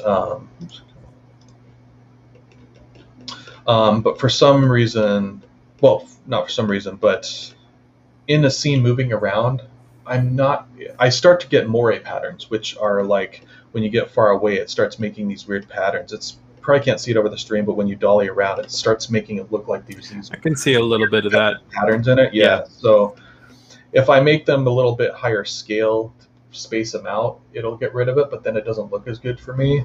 And to find enough detail, I also run into the problem that I was mentioning earlier, which I think is a problem with a lot of 3D objects for 2D animation, is it starts making it look like a 3D object, like 3D shading. And I don't like that. So after experimenting with it a bunch, I've sort of abandoned it and going back to just the straight up cell shading with the shadow. And just my hand-drawn art on it seems to look the best. And it looks closest to like my comic art style too. Okay. So, but there is some really cool stuff, and I do enjoy playing with it, and I'd like to do maybe something really specific for it, especially up close. It can look really cool because you can really get in there. Like this was actually one, you can actually buy this on the Blender market. This is combined with another shader of mine, which is just do these lines. You can actually play with, oops, sorry, back to the wrong object here for his head. I'll show you. You can kind of play with the procedural part of it. There we go. So you can kind of take it out. You can play with the opacity and the darkness. You can have your line size for scale, you know, and how much it takes up, you know. So you can have it go across there, the whole thing, or just a little bit on the edges, which is kind of cool because it's almost like traditional comic book inking, like these real get that halftone going on. Yeah, which I like that. I mean, I spent a few years in my 20s as an assistant inker for a guy at Image Comics and stuff, so I kind of have some traditional inking training, so I dig this stuff. But at the same time, I think it works for stills, but not full animation. You know, like same with this one here. Like, and it depends on your UV space too. Like this gets a little clumpy in certain areas, but if you lay out you can either have it project by camera or world space or by your UVs. And it has different results for both. Like this is based on an object, it makes it very even. It's based on the camera, but you can see as it moves around, it's sort of getting this rotating effect. So it wouldn't do that if I did it by UVs, but then all your UVs are going different directions, so then the lines will be going different directions when you apply it. So if I go in here, like I can show you, yeah, like this is based on UV, but if I do it by normal, See how it changes it. It doesn't die on me. Not hugely different. Sometimes it's not way different until you start moving around either too, like Sure. by camera. Yeah, that's not a good example there. Let's see. Let's show it on our shoulder pad here. But the UVs on a shoulder pad are very simple, so they have a real nice even layout here, which is great. But then, let's see if I do it like generated, what it'll do to it. It's all wacky. Of course, it's going to look the same no matter what. But there's there's one called if you search Shaderverse on the Blender market, it has a few kind of cool non-photoreal procedural renderers that you can download and apply to your characters that look pretty cool. And this is one of them. It's called Shaderverse, which sort of mocks the Into the Spider-Verse thing, obviously. So yeah, you can just kind of play with your lines there. You can play with the angle, for like if they're going up or down, It's kind of hard you can kind of see, even as I'm messing with it, it's hard to see because it gets those weird patterns and stuff. And yeah. That's not just a problem with the live stream, that's a problem with doing your shots too. So you end up doing so much work with every shot to try to avoid that, like you see this kind of rolling effect as I go across, and that just kind of kills it for me. So, but I mean, it has potential for stills because it'd be cool to just kind of render out these as stills for a comic book and then just kind of do some touch up on top would be cool too. So someone on Twitch is wanting to know if you can show us an example of just like a quick demo of drawing lines directly onto the 3D model. Yeah, I was going to show you that here. Let's see, I'll open up the next thing for you. I'm going to close this heavy scene to free up some memory. Okay. Oh, I'll show you one other quick thing before I do that. Sure. This was one I was going to show. I won't get too sidetracked because I do want to show that. But another thing, if you don't want to like rig and model and stuff like that, you could have a real simple model like this. I'll show you it's real simple geometry. This is all it is. And you can draw with grease pencil and have it snap to the geometry when you draw. And you can do the same thing. So I just painted on this like I'm going to show you, where you're just actually drawing on the 3D object like textures. And then you can take a grease pencil and when you draw, it'll snap to your geometry like this. Same with the mouth. And then you can just keep drawing with keyframes the same way, so that when you go through, I'll show you down here, my dope sheets, grease pencil. So as you go through, now you can kind of just traditionally animate all his expressions. He's got some of his blinks, he's looking around and everything. Great. And so, you could kind of draw your lip sync to a character, and the thing that's cool is when it's on there, it's all snapped to his face. So you could still take this character. Oh, I don't have a constraint on this one, but you could actually go here. I'm pretty sure you can just grant it to object. There you go. Yeah, there you go. I didn't do his eyebrows, but I did his mouth and his eyes, and they just stick with it. So now you can just rotate it and move it through your scene. So you can almost do still traditional animation with real simple geometry. So I just thought that was a cool way to do it, and real fast way to get your drawings done. So I will open up a guy here to show you. Now, I had a question earlier on in the stream about kind of combining 2D and 3D in a scene, and if there are any difficulties kind of tracking the 2D in a 3D scene. Is that sort of a moot point because the 2D animation technically is being treated like a 3D plane, or? Yeah, I mean, that's the thing. Like, it would depend on the shot. Based on how dynamic the move is. But generally, like if it's just something, because it's going out of frame or something, like I was showing you, if you have a grease pencil object, then you can just, animate the grease pencil object to stay in the world space that you want in the shot. Sure. So yeah, like if you have a guy running and you have a camera going along tracking him, hopefully this is kind of along the lines of what they were thinking. You can do the camera, going along one axis, and then you can just take your grease pencil object, maybe draw one pose of the guy running, and it works like a card. It's just the grease pencil object. Then you can keyframe it to slide along with your camera, Mm-hmm. And so that way you can start scrubbing back and forth with your camera and the guy's dragging with it, but then you can go through and every 2 or 3 frames, you can just draw a new pose. And you've already Mm-hmm. got him moving along in space with them. So all you do is the pose in the same space, and then it'll keep up with the camera. Or you could just draw your run cycle in space and then keyframe it with your camera. Sure. Okay. And and there's nothing special you need to set up for that. You just create your grease pencil object and it's ready to go like that. There's no special setup. So okay, so this guy here I will show you. Hopefully this is the non-textured one.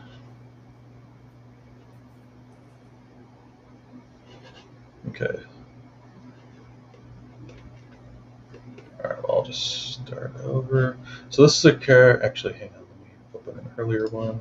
This is a character that came in straight from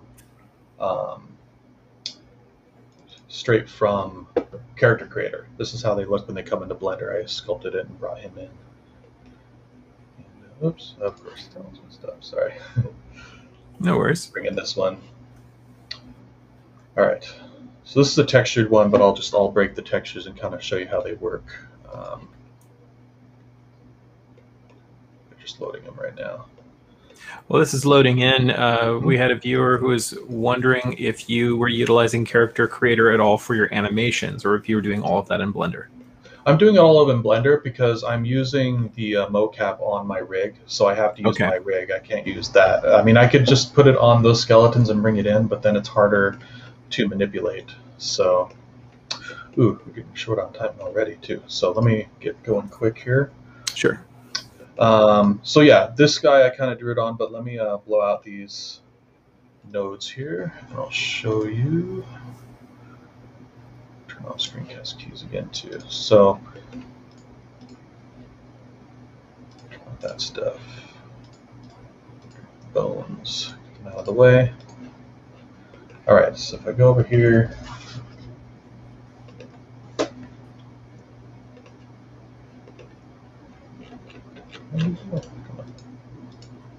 there it is. Okay. So let me just wipe all this stuff out. Start fresh. So I have a 2-step thing I do too. So when you create a basic shader, when you create a new one, actually I'm just going to create a brand new one. Let's just delete this, create a new one traditionally. It just gives you this principled BDSF, which just makes this, it's sort of like, if you know Maya, it's like a Lambert, a real basic plain shader that has a bunch of plugins that you can start doing more advanced stuff with, but you don't need to. So, but the advantage is you can kind of see some shadows under here for where you're going to be drawing is kind of like a guide. So what I'll do to start is you go in here and create a texture and just image texture, and it gives you this node here, and you just plug the color into the base color. It's going to be black now, but it won't be for long. So one specific thing about Character Creator that people might want to know is, let me go into the texture paint mode here. Character Creator uses a thing called UDIM textures, which is like, if you know UV space like this, there's the U space, which is the left to right, and the V, which is the vertical up and down. And they have a way of using multiple UV spaces for one surface. And it's called UDIM textures. So when you do it, you have to have multiple, you have to have what they call a tiled texture to do it. And that, so you can see how the UVs are laid out here. You have like the head. It's mainly so you can have things like the head take up more UV space instead of being crowded in a corner with the arms and legs, so you can get better resolution on each texture for it without having to have some sort of weird thing where you have to pick each face and apply shaders to it separately. The coordinates are basically set up with your UVs. So, yeah, you can see how that's laid out here. There's the face, the body, the arms. So if I go back to my layout here, so what you want to do when you create it is you say new image, and I tend to work either 4K or 8K depending on what your computer can handle, just because I want it to be nice, clean lines. So if your computer's slower, you could still draw like this on a lower resolution, and you could just go in on Photoshop and use it as a guide and draw and clean up your lines. But I'll do like 4K now just to kind of show clicks, and hopefully give enough resolution. So I'll set the resolution there. I'll call it, body line art. And the color here is basically what your background of your texture images is going to be to start. And since you're going to be drawing lines on the character, I'm going to go with white, obviously. I don't really need an alpha because I'm not going to be using alphas for anything. I just layer it kind of like Photoshop files because Blender has nodes that work like multiply and overlay and screen and stuff like that. So you can just layer them like that. But the one specific thing you want to do for Character Creator to use UDIMs is this box called tiled at the bottom, and that sets up those tiled textures.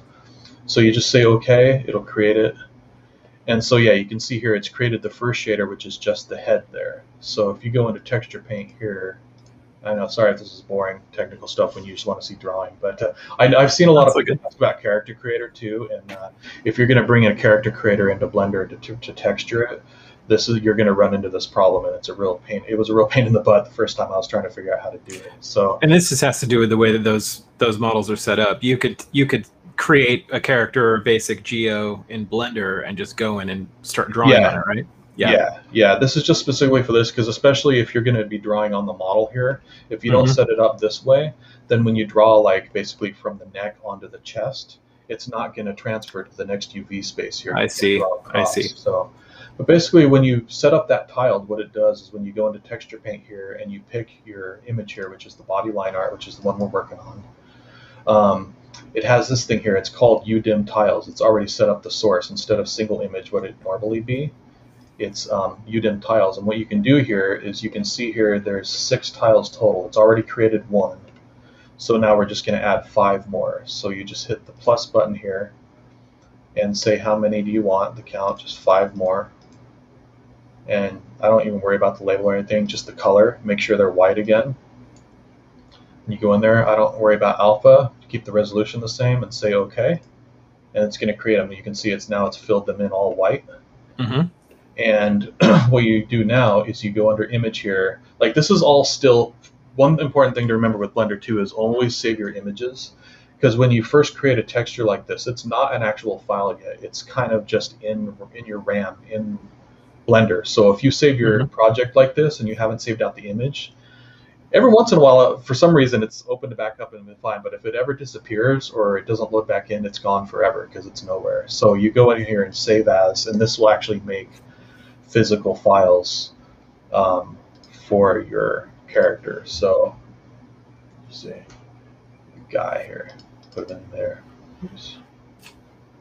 and save him in there. So now you have all your textures, and you can go into Texture Paint here, and you can basically just start drawing now. So you have it here, and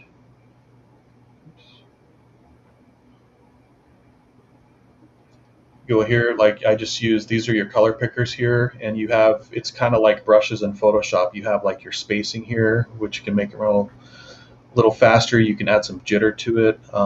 You even have stroke stabilization to kind of smooth out your lines if you're not really good with clean lines. But the main thing I do is I want a nice solid clean line. So what I'll do is I go under here, I turn on this button here, which is the pressure sensitivity. Or actually, no, that's for, oh yeah, sorry, this is for pressure sensitivity radius. This one you could turn on if you wanted to adjust your opacity as you draw too. But I don't like that. I like it just a solid line. So I leave strength at 1. I even go down to here where it has a custom, the fall off, and you can pick this one. You have different ones, which works like opacity, but I just make it all solid because I wanted a solid line. And then, yeah, then you can basically just start dolling around your character and drawing. So like if you have, so you're going to draw a shirt on them, you have it here. You just start drawing in 3D space. And the thing that's cool is as I draw this, say, well, actually, let me undo that. I'll show you the other thing too. You'll want to turn this off and on, so you want to stay slightly asymmetrical. But if you turn on the x-axis here, especially for things like, let's put some hair on his arm. Give him like hairy arms like this to start. And as you go here, you see it's applying it over here too. Oh, so okay. Do double work, So, and same thing here. So if I'm going to draw like, a tank top on him, come around and meet the line there. Dark going under the sleeve here, draw the back.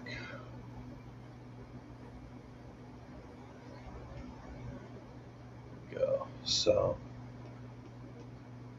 yeah, and then that's where you might want to turn off your symmetry after that. You can draw kind of some of your muscle shapes in here too. You can draw like your neck muscles, and you could turn off your symmetry and draw like the jugular.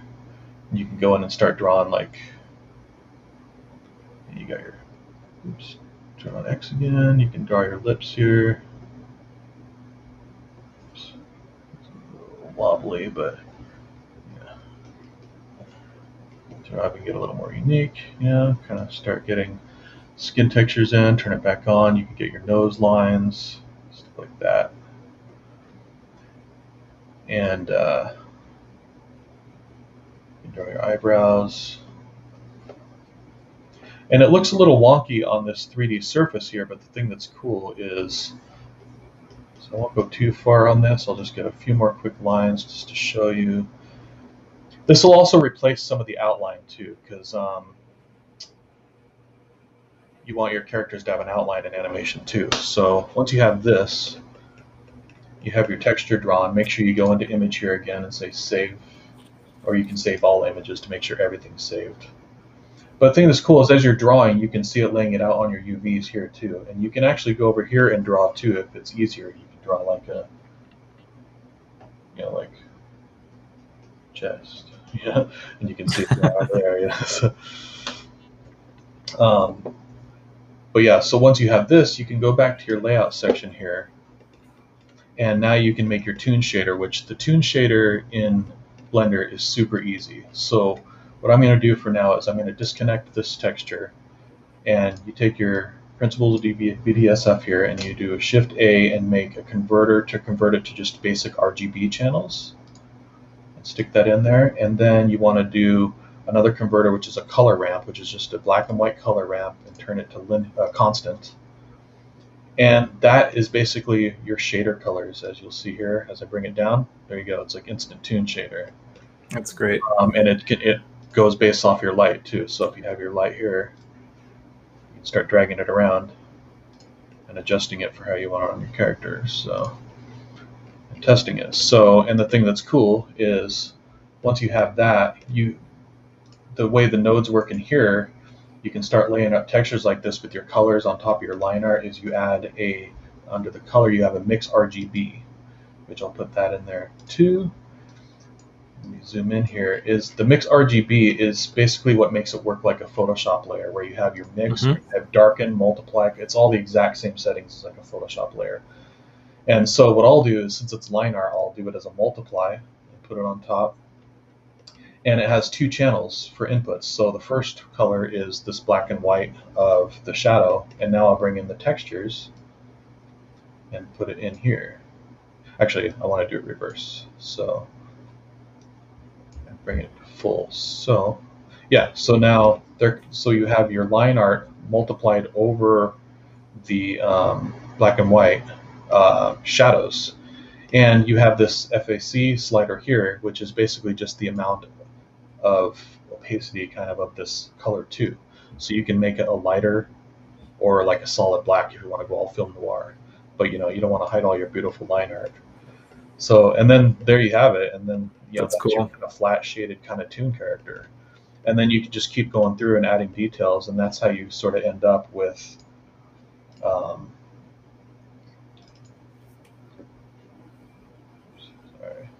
it's opening up here. That's kind of how you end up with this guy, which once his textures load, you'll see his shirt. Yeah, so that's basically the exact thing I did. And actually, the only other thing you have to do is, if you want to go in and add some color to it, you could even add just another one to the top of it, and you could put your lines into it, and then just pick a color here, like a skin color. This wouldn't work with the shirt, of course, but if you just had like a skin texture or something, you could just make it like kind of this pinkish skin color, and then plug that into your colors here. And you're still doing a multiply, so yeah, there you go. So you have your colors on that, and then you can kind of just adjust your skin shader underneath to be how you want it to look. You know, so, oops, sorry, gotta bring that to full so you can get your full color. But yeah, then you can really adjust your skin color, which will save you some time. Or if you have like an alien creature, you know, you can just make him a blue, Sure. draw your textures on top of it, and you know, you're done. So you don't have to sit there and like go into Photoshop and fill the texture with that color or draw it in yourself. Right. But then you could always just add another texture node on top of it, and then draw your white shirt on top of that. You just add another texture here, put another like screen layer on it, and then just draw on top of it. So, and that's pretty much it. Built up this guy. And like, you know, a lot of the time I'll get really out of control with it, and I'll just have like a layer for the shirt, I'll have a layer for the pants, I'll have a layer for the skin, everything. And you know, it can get pretty complicated, which wouldn't be great for like a final project. But once you're done with that, it's still all PNG files or TIFF files that you can save out in Photoshop, and then you can just kind of layer them all together to save as one single texture when you're done. Mm-hmm. So, yeah, very cool. Yeah, so I guess, man, it's going quick. I always worry that I'm not going to have enough to fill up the time, and then you have barely enough time to show anything.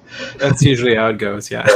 But I'll show you just a couple other, like how I build my scenes real quick here. And if there's some questions coming up you want to ask too, I can do it while I'm doing this. Near the end. Yeah, I want to catch up on some of the earlier questions. There was an interesting question that came in asking about, you know, here's a person who's interested in creating these kinds of scenes and like setting up the shots and doing some of the animation, but they're not really quick at 3D modeling. So they will like set up a shot using other people's assets. Is there like, what would be a best practice for doing something like that? They're concerned about like, hey, is this frowned upon? Is this okay? Oh, no, not at all. Especially when you're doing your own projects. I mean, you know, there's stuff like Kitbash 3D and stuff, which I'll use, which I've been using in parts of these scenes. Like, I actually have another version of this scene that it was kind of too heavy to demo here because they're pretty high res and the textures are high res, but I kind of drew, textures are loading now, but I drew the two main buildings I have with the little strip down the middle, and it has my Rockabilly Club. But aside from that, the rest of this, it's going to have a bit more city surrounding it. And I actually bought the Future Slums Kitbash 3D thing, and I brought in a few buildings from that and just filled it in. So, and even the other scene, like the original scene I showed with the guy walking, I have the whole surrounding city, which is just like all just city in the distance with all the twinkling lights and stuff in the sky. That's actually like a cyber 3D city I bought and duplicated off of ArtStation, and all I did was just project a texture on it to give it the effect of the lights. So.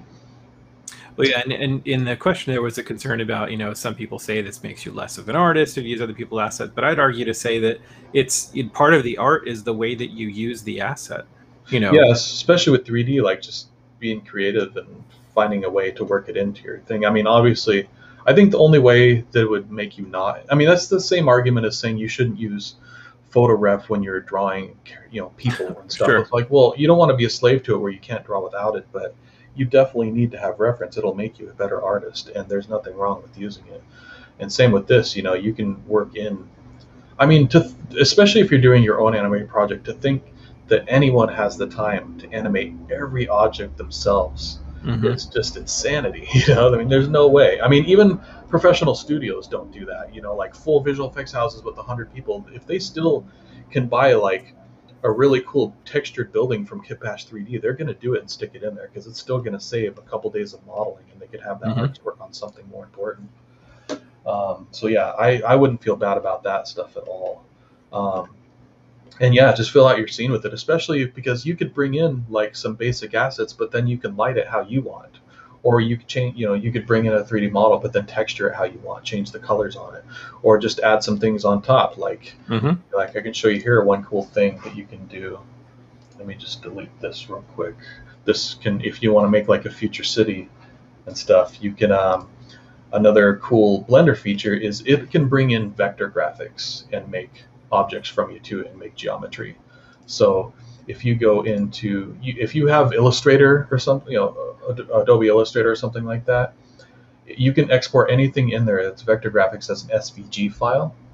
And then when you do that, you can go to your thing here. I'll bring in this sign here. And you bring in, when you import the SVG, it brings in these. I'll bring them over where we can see them. I'm just going to isolate them here. So these are basically the curves brought in from Illustrator. And you can see here it's just a series of curves. And what you can do is when it's brought into Blender, it gives you this little kind of loop thing here, which is how it affects the curves, and it has this geometry thing. So if you pick it here, actually these are all individuals, but I'm just gonna join them right now to make it easier. So now it's all one curve. Go down here and you can say geometry, bevel, and offset, there, extrude. Third time's charm.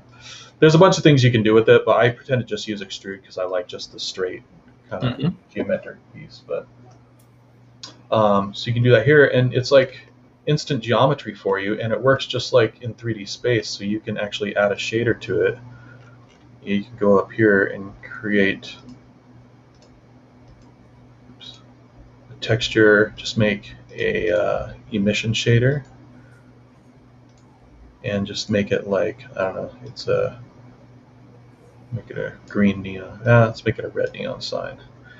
And you have your bloom effect, which you can turn on and off in Blender. And when you go to shader and bring up the strength really high, then it just starts glowing like a neon sign. Nice. And so you don't even really need many 3D skills for modeling if you know how to use, like Photoshop stuff. You can actually bring in to Illustrator, and you can vectorize shapes in there too, and then just export it as curves, and it's the same thing. So when you got that 3D effect, you could even like lower the opacity and give it like a hologram, like instant Blade Runner. Yeah. Oh yeah. Kind of a feel. Yeah. Yeah. Like you could go into, you'd have to probably do a thing with the shader for, like, you'd have to use a different shader layout to give you the opacity. This one is just like a Maya surface shader. It's just a solid bright color, so there's no really opacity settings, but you could totally combine it with another node and give it some transparency. And then, yeah, you're just like Blade Runner, and you can fill up your scene with it. So, and if you exit out, so I can bring it back here. Come on.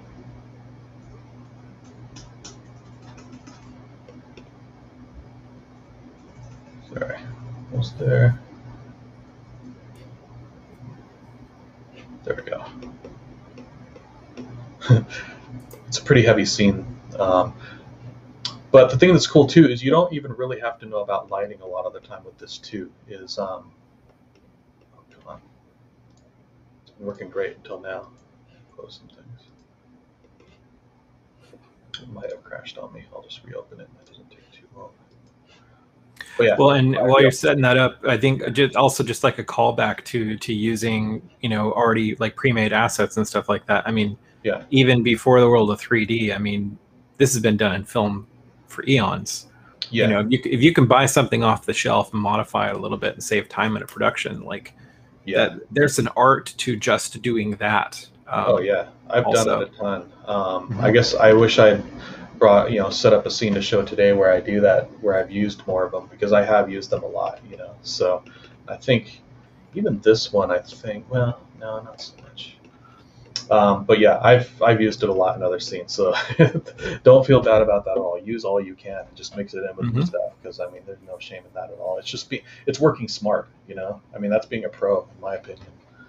It's not working smart if you think you're going to do everything by yourself, because you're not going to meet your deadline or get anything done in any reasonable amount of time. Yeah. So yeah. So yeah, I brought in, this one has the neon sign, it has the card people, and like the shot will basically be a guy in 3D walking by in the background, and he sits down at the seat, so the shot will always be looking from this angle. And I'll probably put some bones in these guys and have them just kind of moving around, eating, because you don't really need much more than that. It's still loading the textures. I'll show you. It's really, after you've taken us through all of it, it's really cool to see all of it together. And, you're keeping that sort of cel-shaded, comic, graphic style consistent through all the elements, and it all just blends together. Like, I don't feel like I'm looking at 2D cards sitting in front of geometry. with a 3D character walking in front of it. Yeah, because that's kind of my main goal with it too. Like, I'll show you this lineup too. I meant to show you earlier because I put all my characters together in one scene, and I wanted to make sure they all match up. And they, it's hard to tell it apart. Hopefully. We're still loading texture. Okay, there we go. Yeah, that one will be loading in the background. But yeah, so I made this Long Tong song, and it's up there. I'll jump back and forth. I'll show you the other thing once it's loaded. But the thing that's cool too is you can go into, you can turn off all your lights here in the scene. If you don't really know how to light and things like that, if you don't have those 3D skills, you can go under, turn off all the lights in the scene. Okay, so there's no lights in the scene. All this stuff is just texturing to make it glow. But what's cool is it has,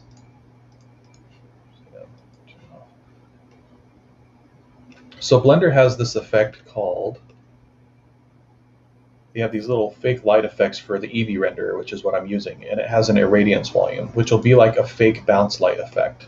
So it'll basically make this cube, and it has these little dots in there, and in this cube is where it's going to be bouncing lights around. It's not as good as if you're using Cycles, because what Cycles does is it's like a full renderer, and it'll take things like this sign or these glowing effects underneath here, and it'll bounce lights around to make it light the scene like a real sign would. But Eevee doesn't do that. So this kind of does a version of that. So if I just kind of scale it around to generally the space that I want it to be in, scale it out, scale it to Y. Now if I turn There's also a Eevee screen space reflections plugin out there. Have you seen that one? It essentially fakes screen space reflections. Well, in Eevee. This sort of has that too. That's what this is right here. This is actually a reflection plane. And so like if I turn this off, actually, I wonder if I can just delete it, if it'll stop working. It might not work without the lights. Let me turn on a couple lights real quick. Okay, so you can see here, I have this reflective surface in this wet street, and it's only showing the reflection of my area lights up here. It's not actually showing the environment. But if I undo here and bring that reflection, you can see here I just turned it on, and it's starting to reflect the environment. So that's what this is. It works just like that other thing that's going to do the bounce light I'll show you. You just basically scale it to cover the space you want, and it'll start reflecting the stuff around there. So that's the only, and then it just goes off your shader, which I'm using a mask to only make this part of the street look wet. Turn on the light again here.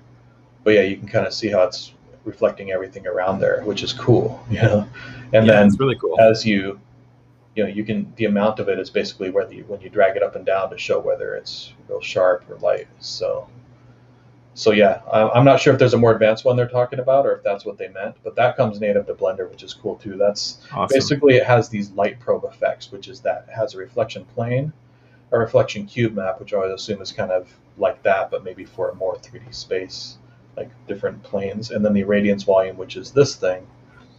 If I go back to here, so that. All right, so, oops, sorry. Wrong one. All right. So I have the radiance volume, which is around the round bar. So there's no, sorry, one last thing, turn off these lights. There's no lights here, but if you go under your Eevee settings here, once you have this box set up, and you go under screen space, whoops, sorry, it's the indirect lighting, sorry, and you bake the cube map here, and you'll see now, with everything dark under here, you can't see a thing, but I have like these glowing tube lights and stuff like that. Now let's see what happens if I bake the cube map. There you go. Yeah, so now it has all this kind of lighting that's already set up for you in there. That wasn't there before. Awesome. And if you wanted to add some more bright things out here, it would light them out more too. So like if I had, let's say if I create a, I think if I just create a cube here, just bring it here and make it a, give it a really bright emission shader, it might light them. It's not always the most accurate, but it doesn't matter for, you know, non-photo real rendering either. So, but yeah, if I make this like a real bright light there, and then bring out this radiance volume, I'll scale it a little bit more out, and then run it again.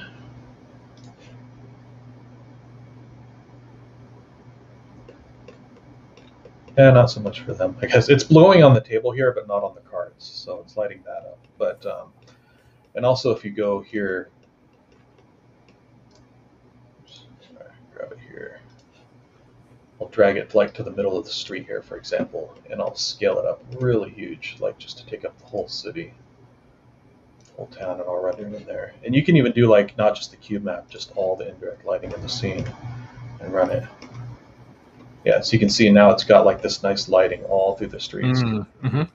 You know, like that's like that light coming out of there wasn't there. You know, so Right. there's no lights on in the scene right now. So you didn't have to go set all that up manually. Yeah, and then it's just there, and it's also easier on the scene. And if you don't like it, you can just delete it again. You know, and just you could you know, depending on the heaviness and the scale of your cube map is how strong it'll be too. Like you can bring it down a little bit.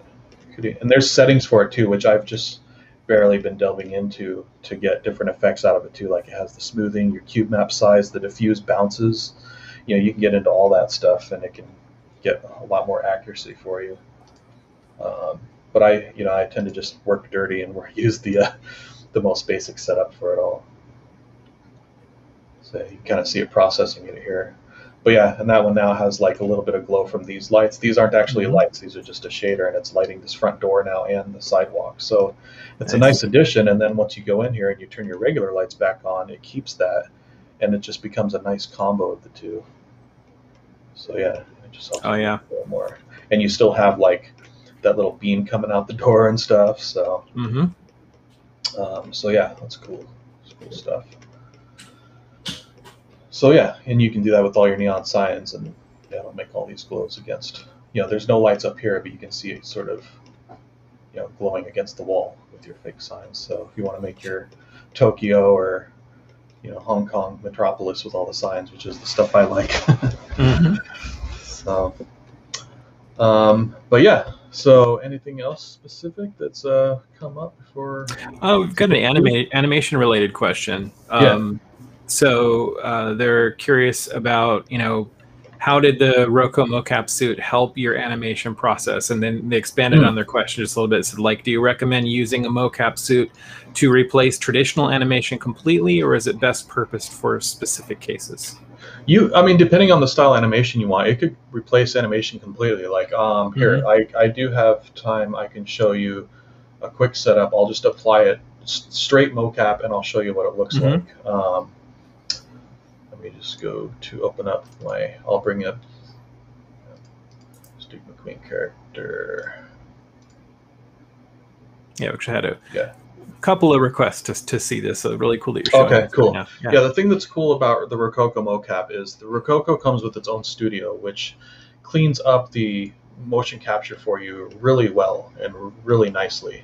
And then when it's done, it's partly why I use AutoRig Pro, is it has its own retargeting plugin, but Rococo has one too you can set up. It's just AutoRig Pro already had it. I like the rig for, you know, straight animation as well.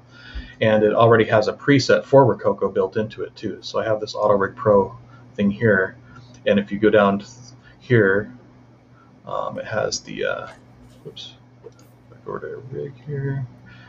It has this remap feature. It's usually minimized, but when you open AutoRig Pro, it has remap here. And so what you do is when you're in Rococo Studio, you can export your character. Like I'll show you here. This is the mocap I got in there. So this was the, I have a render of this on my Facebook and stuff too on YouTube if you want to check it. But this is how it looks in Rococo. So these are some of the filters you do. You can go through and like you can kind of see where his feet, like the main thing you have to do is like you have to clean up where his feet are touching, because that's kind of how the suit works. And once you have that, it'll actually clean up a lot of the mocap for you automatically. And you just run these filters. And once you're done, so this is what you're seeing live when you're wearing the suit, which is cool. Mm-hmm. And you can just hit record and watch yourself do it. And when you're done, you clean it up real quick and export an FBX of it, and you can do it whatever frame rate you want. And when you get that, you bring it in. You bring the FBX in here. So if I bring in the FBX and go to the mocap, I have. How cool is it that you're doing all of this as I just know. one person I know, that's, on a workstation? It's amazing. Yeah, it's amazing what technology allows now. So one quick thing, I got to re-import it.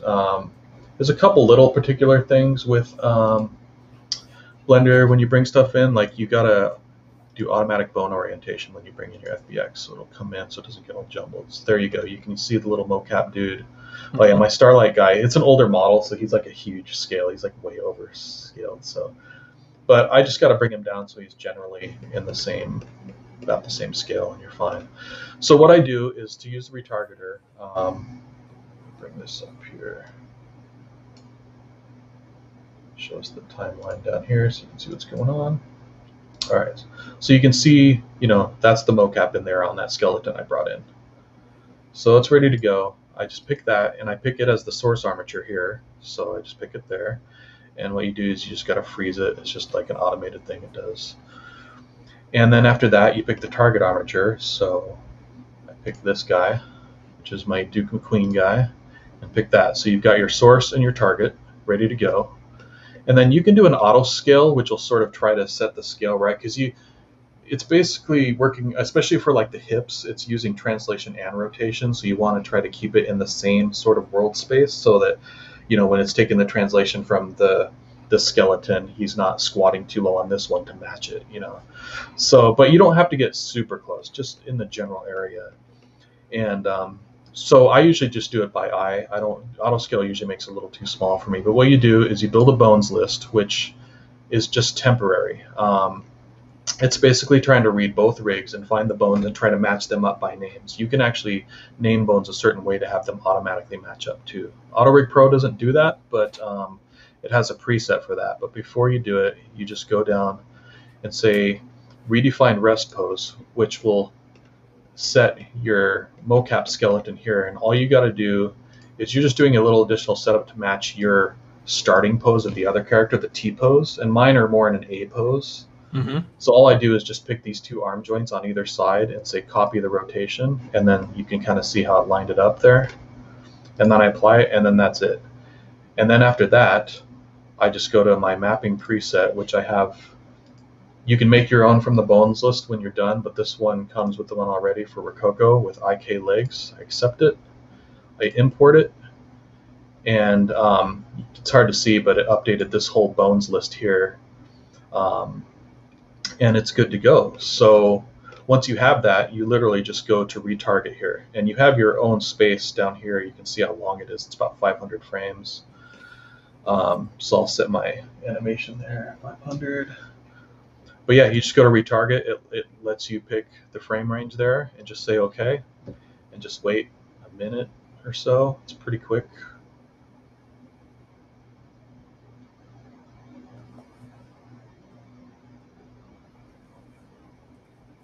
There you go, and now it's good to go. So, and then the only thing you have to do is if they're, this is the same thing with world space and proportions are a little different, so you can see his arms a little tucked to his side.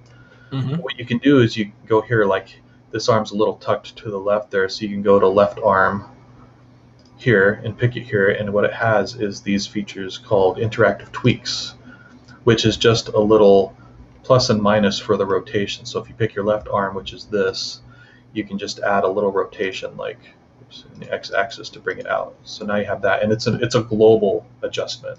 So now his arm looks okay for all of them, And then I don't have any hand mocap, so you'll have to go and keyframe your hand to be squeezing it on your own. And then same with the right arm, it's a little tucked, but pick your right arm there. Oops. And same thing, you can kind of just bring it out there, and then he's looking pretty natural here. And same thing if his waist is going a little low, you could pick his hips and move it up. and down in screen space a little bit. You know, if he's standing a little too high or his knees are popping, just bring it down, and it's all global. And the thing that's great is once you have all this, you could just pick it all. Oops. Yeah, just pick his whole character, and it has all these. Make a graph editor here. You have all this stuff, but you can basically pick all these keyframes and go under, oops, go to pose, animation, bake action, and you could bake it on, say, let's say 3, so it's easier to see. So I'll just do that, and now it's going to bake the animation on every 3 frames instead of every frame like the original motion capture. So this is like one step I do to make it look like it's like the Spider-Verse sort of stepped animation. Sure, yeah, yeah. So, and once you have that, if you zoom in here, and now you can kind of see, like it's 229, then it left 2 blank, then 32, and if you zoom in here, you can see the curves are sort of blending between the two, but with all your, sort of hard to see with the outer dragged out. But if you just say A and select all, you go under key, and you do your interpolation mode, which is constant, which will make it like stepped. There you go. So now there won't be any transition from key to key. It'll just pop from each one. And so, and now you have your Spider-Verse type animation, and it's all kind of steppy like that. So, and then, you know, you can turn on your textures here. Nice. And you can add your, oops, there, you can darken your background. You can add a light here and get it all dramatic looking, you know. Oops, I'm in pose mode. Yeah, you can add your light here, point light.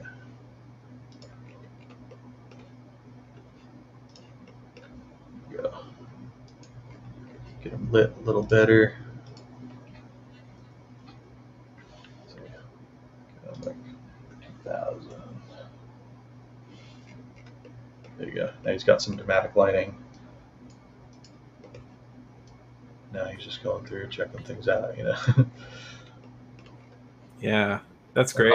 So yeah, and then it's, you know, I actually have the gloves now too, but yeah, he can be going around too. And so, yeah, if people are curious, I wanted to show it for this too, and even put the suit, but I just got the gloves yesterday. But if you want to see what they look like the suit is actually.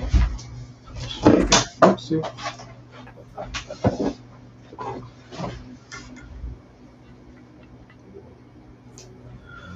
Can you hear me okay? Yep. Okay. So this is the suit.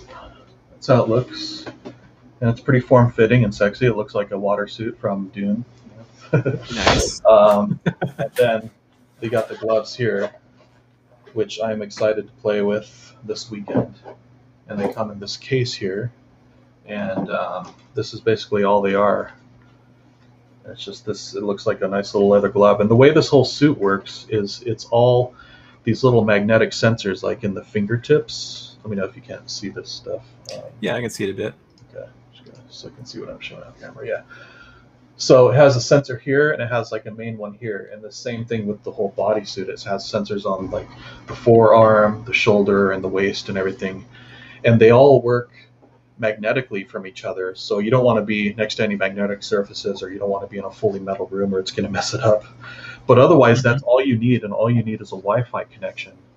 And wow, you just basically you sync it through Wi-Fi with a USB-C cable the first time you put the suit on, but then after that, it always just works. And when you open Rococo Studio with this here, all you'll do is sync it up, and you plug in. You have to use a little portable battery to run the suit, but I mean, you can get one for $20 and it runs the suit for like 15 hours, you know. So, and it basically just works like this. You can see, like, I'll show you in the mocap. You can see my motion capture of when I started. So I hit record on my keyboard there, and then I step away, take a step back, and I start doing my pose, you know. So yeah, you don't need any cameras or sensors or anything like those mocap suits with the balls and right, or cameras and things like that. It's just all sensors, so you can just sit in your computer room in front of your computer and just record like forever. Like last night, I recorded this mocap, I cleaned it up and imported it to my character to match it a little bit, and I actually recorded 2 other scenes too of this guy punching a guy and a guy getting punched, and it all took, not even 45 minutes to do everything, including the cleanup. So Wow. Okay. yeah, so it's pretty, and then when it comes out, you end up with this thing. So Awesome. and one last quick thing I'll show you, which I just discovered last night, which is great about Blender if you really want to get crazy, is they now have an iPhone virtual camera that you can use. Oh yeah, I've heard about this. Yeah, so, and it's pretty much plug and play, so I don't think it'll take any time to use it here. I just open up the app, and what it does is it has this virtual camera. You start serving, it shows you this QR code, which you'll connect in the app to your phone. And once it's done, it opens up. It'll show you which camera in the app to choose, and then you just hit link. Oh, I have to move it around to calibrate it. Give me one sec. Ready to go. Oh, I have to look through the camera. There we go. Oh yeah, there you go. Look at that. That's awesome. So yeah, you can I started kind of far away, but you can see, and the thing that's cool is while you have it moving around, you can just hit play, and it'll give you like a little countdown, and it'll start moving through the scene as he's shooting. And you can even have it look through the, if you don't want to look on your screen while you're moving it around, you can even show it on here.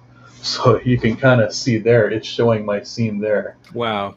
So it's basically showing what my Blender viewport is showing. But super easy way to animate your camera. Yeah, so I mean, like last night, it was the first time I ever used it. I plugged it in the first time, and I just recorded this. And I barely did any cleanup on it. I mean, it could be a little cleaner move for composition and stuff. But look at that. Yeah, I just plugged in the mocap and then held the camera in front of it. I had it looking through a little viewport, and I was done. I barely did any cleanup. I just did one little cleanup to smooth the curves when he completely flew out of frame because I almost dropped the phone. But yeah, I mean, to get this, when your character's ready and rigged like this, you can just put this whole scene together in less than an hour. That's this would have been a week's worth of work with traditional animation, like with the animation, the cleanup, getting the camera animated and smoothed out, so you've just saved yourself days of work. It's crazy. So I take it you're going to use this approach for working out some of your shots and scenes for the last Secret Agent Man. Yeah. Oh yeah, for sure. Super cool. It's a little limited because you have your space. You can't really circle around someone, but yeah, just for fights and stuff like that, where you just. I love some of those tight shots, right? Like getting that tight shot on a character, you can really give a lot more nuance. To what's going on. That's rad. Well, this was a great high point. I think to finish on. We're about at time. This is just really cool to see all of it come together like this. Look at that. I hope I covered enough stuff for everyone to see. I mean, there's lots more. Oh yeah, we covered a lot of ground. No, I think that's what's so fun about featuring your project is you're not just I'm doing this one particular discipline, but because you have a 3D generalist skill set, you're able to utilize all of that in Blender. Yeah. And you're able to show us all these different disciplines of how you're approaching the project, and then proving that Blender's a great tool for kind of a one-person operation. Yeah, it's so exciting because it is so versatile and so easy to just get so many styles in all yourself to get it in there without too much work. I mean, I got a little technical with the bones and things like that, but that's stuff you could learn. If you're looking for something specific like that, working on your project, you can look up that specific thing and learn it in an hour on a YouTube video, and then you're off to the races, So. Oh, did you have any tips on a particular channel or some place to go where you've done a lot of learning at? There's a lot of guys. I should have written a list. I'll tell you who the god is, which most people probably already know is Ian Hubert. I mean, a lot of the stuff I said today is just regurgitated Ian Hubert stuff. Okay. And he is the master. But man, I'm on the spot now, so of course I'm forgetting everyone's names. But I'll say this: if you follow if you go to my ArtStation, it has all my social media links on there too. But there's a lot of people on Twitter that are always showing stuff, and same with YouTube. And I tend to share a lot of their stuff on there, especially with procedural, non-photoreal shaders. I think there's CG Cookie is one of the people I follow a lot. Is he the guy who makes all the donuts? There's one guy who does the original donut tutorial that everyone does, and he's really amazing. There's a guy named Blender Guru is awesome. Yeah. Oh, Blender Guru. That's what I was trying to think of. Yeah. He's another one. So those are kind of the main ones that I do, like those three. And then then the other ones. There's a lot of ones I just have saved that are just like individual ones I've found just for specific tasks. Like there's a lot of people out there that are great for people like me and this style. They're learning how to recreate Studio Ghibli effects, like I've seen some of that. It's so cool. Yeah, and it's really good. And I've made a couple tests with it, and they're really light in your scenes too. So you can use them in your scenes without having to have some crazy high-end, painted thing. You can totally, because a lot of it's done procedurally, and it's done really in a really cool way. So. Do you mind if my colleague drops your ArtStation link in the chat? Yeah, you can drop my ArtStation. My Twitter is J_naked. It's NAYKID. Most of those you can find all my other social media on it. Like I have my Facebook page. I post a lot. I've been posting most Blender stuff on Twitter lately, even though I haven't always been a huge Twitter fan, but there's so many Blender people on there, I can't stay away. So most of Twitter is just me. There's occasional posts from me, and then just me retweeting all kinds of stuff. So, but I'm also I'm really enjoying streaming about this and talking about it and showing the process. So what I'm going to be doing now too is I'm going to start streaming, semi-irregularly, and I'll start doing it more regularly down the road. But I want to just start streaming my process as I work on shots. Probably on YouTube and Twitch, just like this. So if you follow my Twitter, awesome. I'm going to start doing it maybe once a week or once every couple weeks on a weekend for a couple hours and see how it goes. And people can kind of come in and ask questions and see me working on a scene. And I'm happy to show specific stuff too if they want to ask, or they can just watch me work on stuff while I listen to music or something, But I want to get a little used to it, and then I might start doing like a regular timed weekly thing too, just to kind of go through the whole process of making this whole short as I get deeper and deeper into it until it's finished. Very cool. So just follow my Twitter there, and you'll kind of get the announcements, and you can find out if you want. You can ask more questions when we have more time again to talk about it again, and then anytime. And definitely follow Jason, guys, to kind of see how The Last Secret Agent Man develops. I think your goal is you'd like to be able to finish the project by the end of the year. So be cool to just keep following you and keep watching to see how this thing grows. Cool. Yeah, it's an exciting time now because now I have all the mocap working and I have the cameras and stuff. So now I've sort of figured out all the technical hurdles, and now I'm just ready to start producing shots like crazy. So that's kind of why I want to start streaming it too, because you won't be watching me figure out how to get a shader to work or how to get this finger to work on the rig for like 3 hours. This is the more exciting stuff. So awesome. Very cool. Cool. Well, Jason, thank you so much. And this was an even deeper dive than we got to do the last time. I feel like we were able to do the project more justice and get a little bit more into the nitty gritty, which I know that a lot of our viewers really appreciated too. So it's been awesome. Thanks. Yeah, and also one more thing about YouTube too is the hand drawing texture on the character I have, and also the rigging the 2D cards of people. I've recorded both of those on my own time too. I'm just editing too, and I'm going to throw those up on YouTube as well, so you can kind of see a more detailed, specific tutorial on how to do it too, instead of a just rush through version here as well. Okay, cool. But yeah, thanks for having me. This was great, and I appreciate our pleasure. And I love sharing the Blender excitement with everyone, with people who don't get tired of hearing me talk about Blender all the time. My Maya using. Well, I'll tell you what, I think anytime you're doing something related to 3D, I know a lot of the Gnomon streams will get Blender related questions. And so it's been awesome to be able to, while Gnomon doesn't necessarily teach Blender in its curriculum, because we've got to make time for what's most widely used in studios, we really do like Blender, and Blender's awesome. So it's been great to feature artists such as yourself to really highlight what Blender can do. Yeah, Blender's originally got really big with concept artists too, and because it is just really good and flexible for individuals and small teams to do stuff like this and get their ideas out. So it has some little technical things that might keep it from the big studios right now, but those are so close to being solved too, things like referencing and some of the animation tools. But aside from that, I mean, it's just as strong as the other software, and like it's only a matter of time before it catches up on all that. So, but yeah, I think a lot more places are going to start using it too. Like Ian Hubert, for example, he did a visual effects for a movie called Prospect, which is a really cool sci-fi movie. I love that movie. Yeah, he did all the effects in that in Blender. He's been using Blender great. for work for like 15 years. It's crazy. So he's awesome. a real good. If you want like realistic visual effects, he's a good guy to watch too and see how he does it, because he works fast like me, but he's doing like photoreal textures and realistic stuff that looks amazing, which I can't even get close to that. So awesome. It's cool stuff. Cool. Well, Jason, thanks, and thanks everybody for coming in on the stream and spending the evening with us, and hope to see all of you back here again soon. But in the meantime, stay safe, stay creative, and we'll see you on stream again soon. Yeah. Thanks for hanging out with me, Adam. Absolutely. My pleasure, man.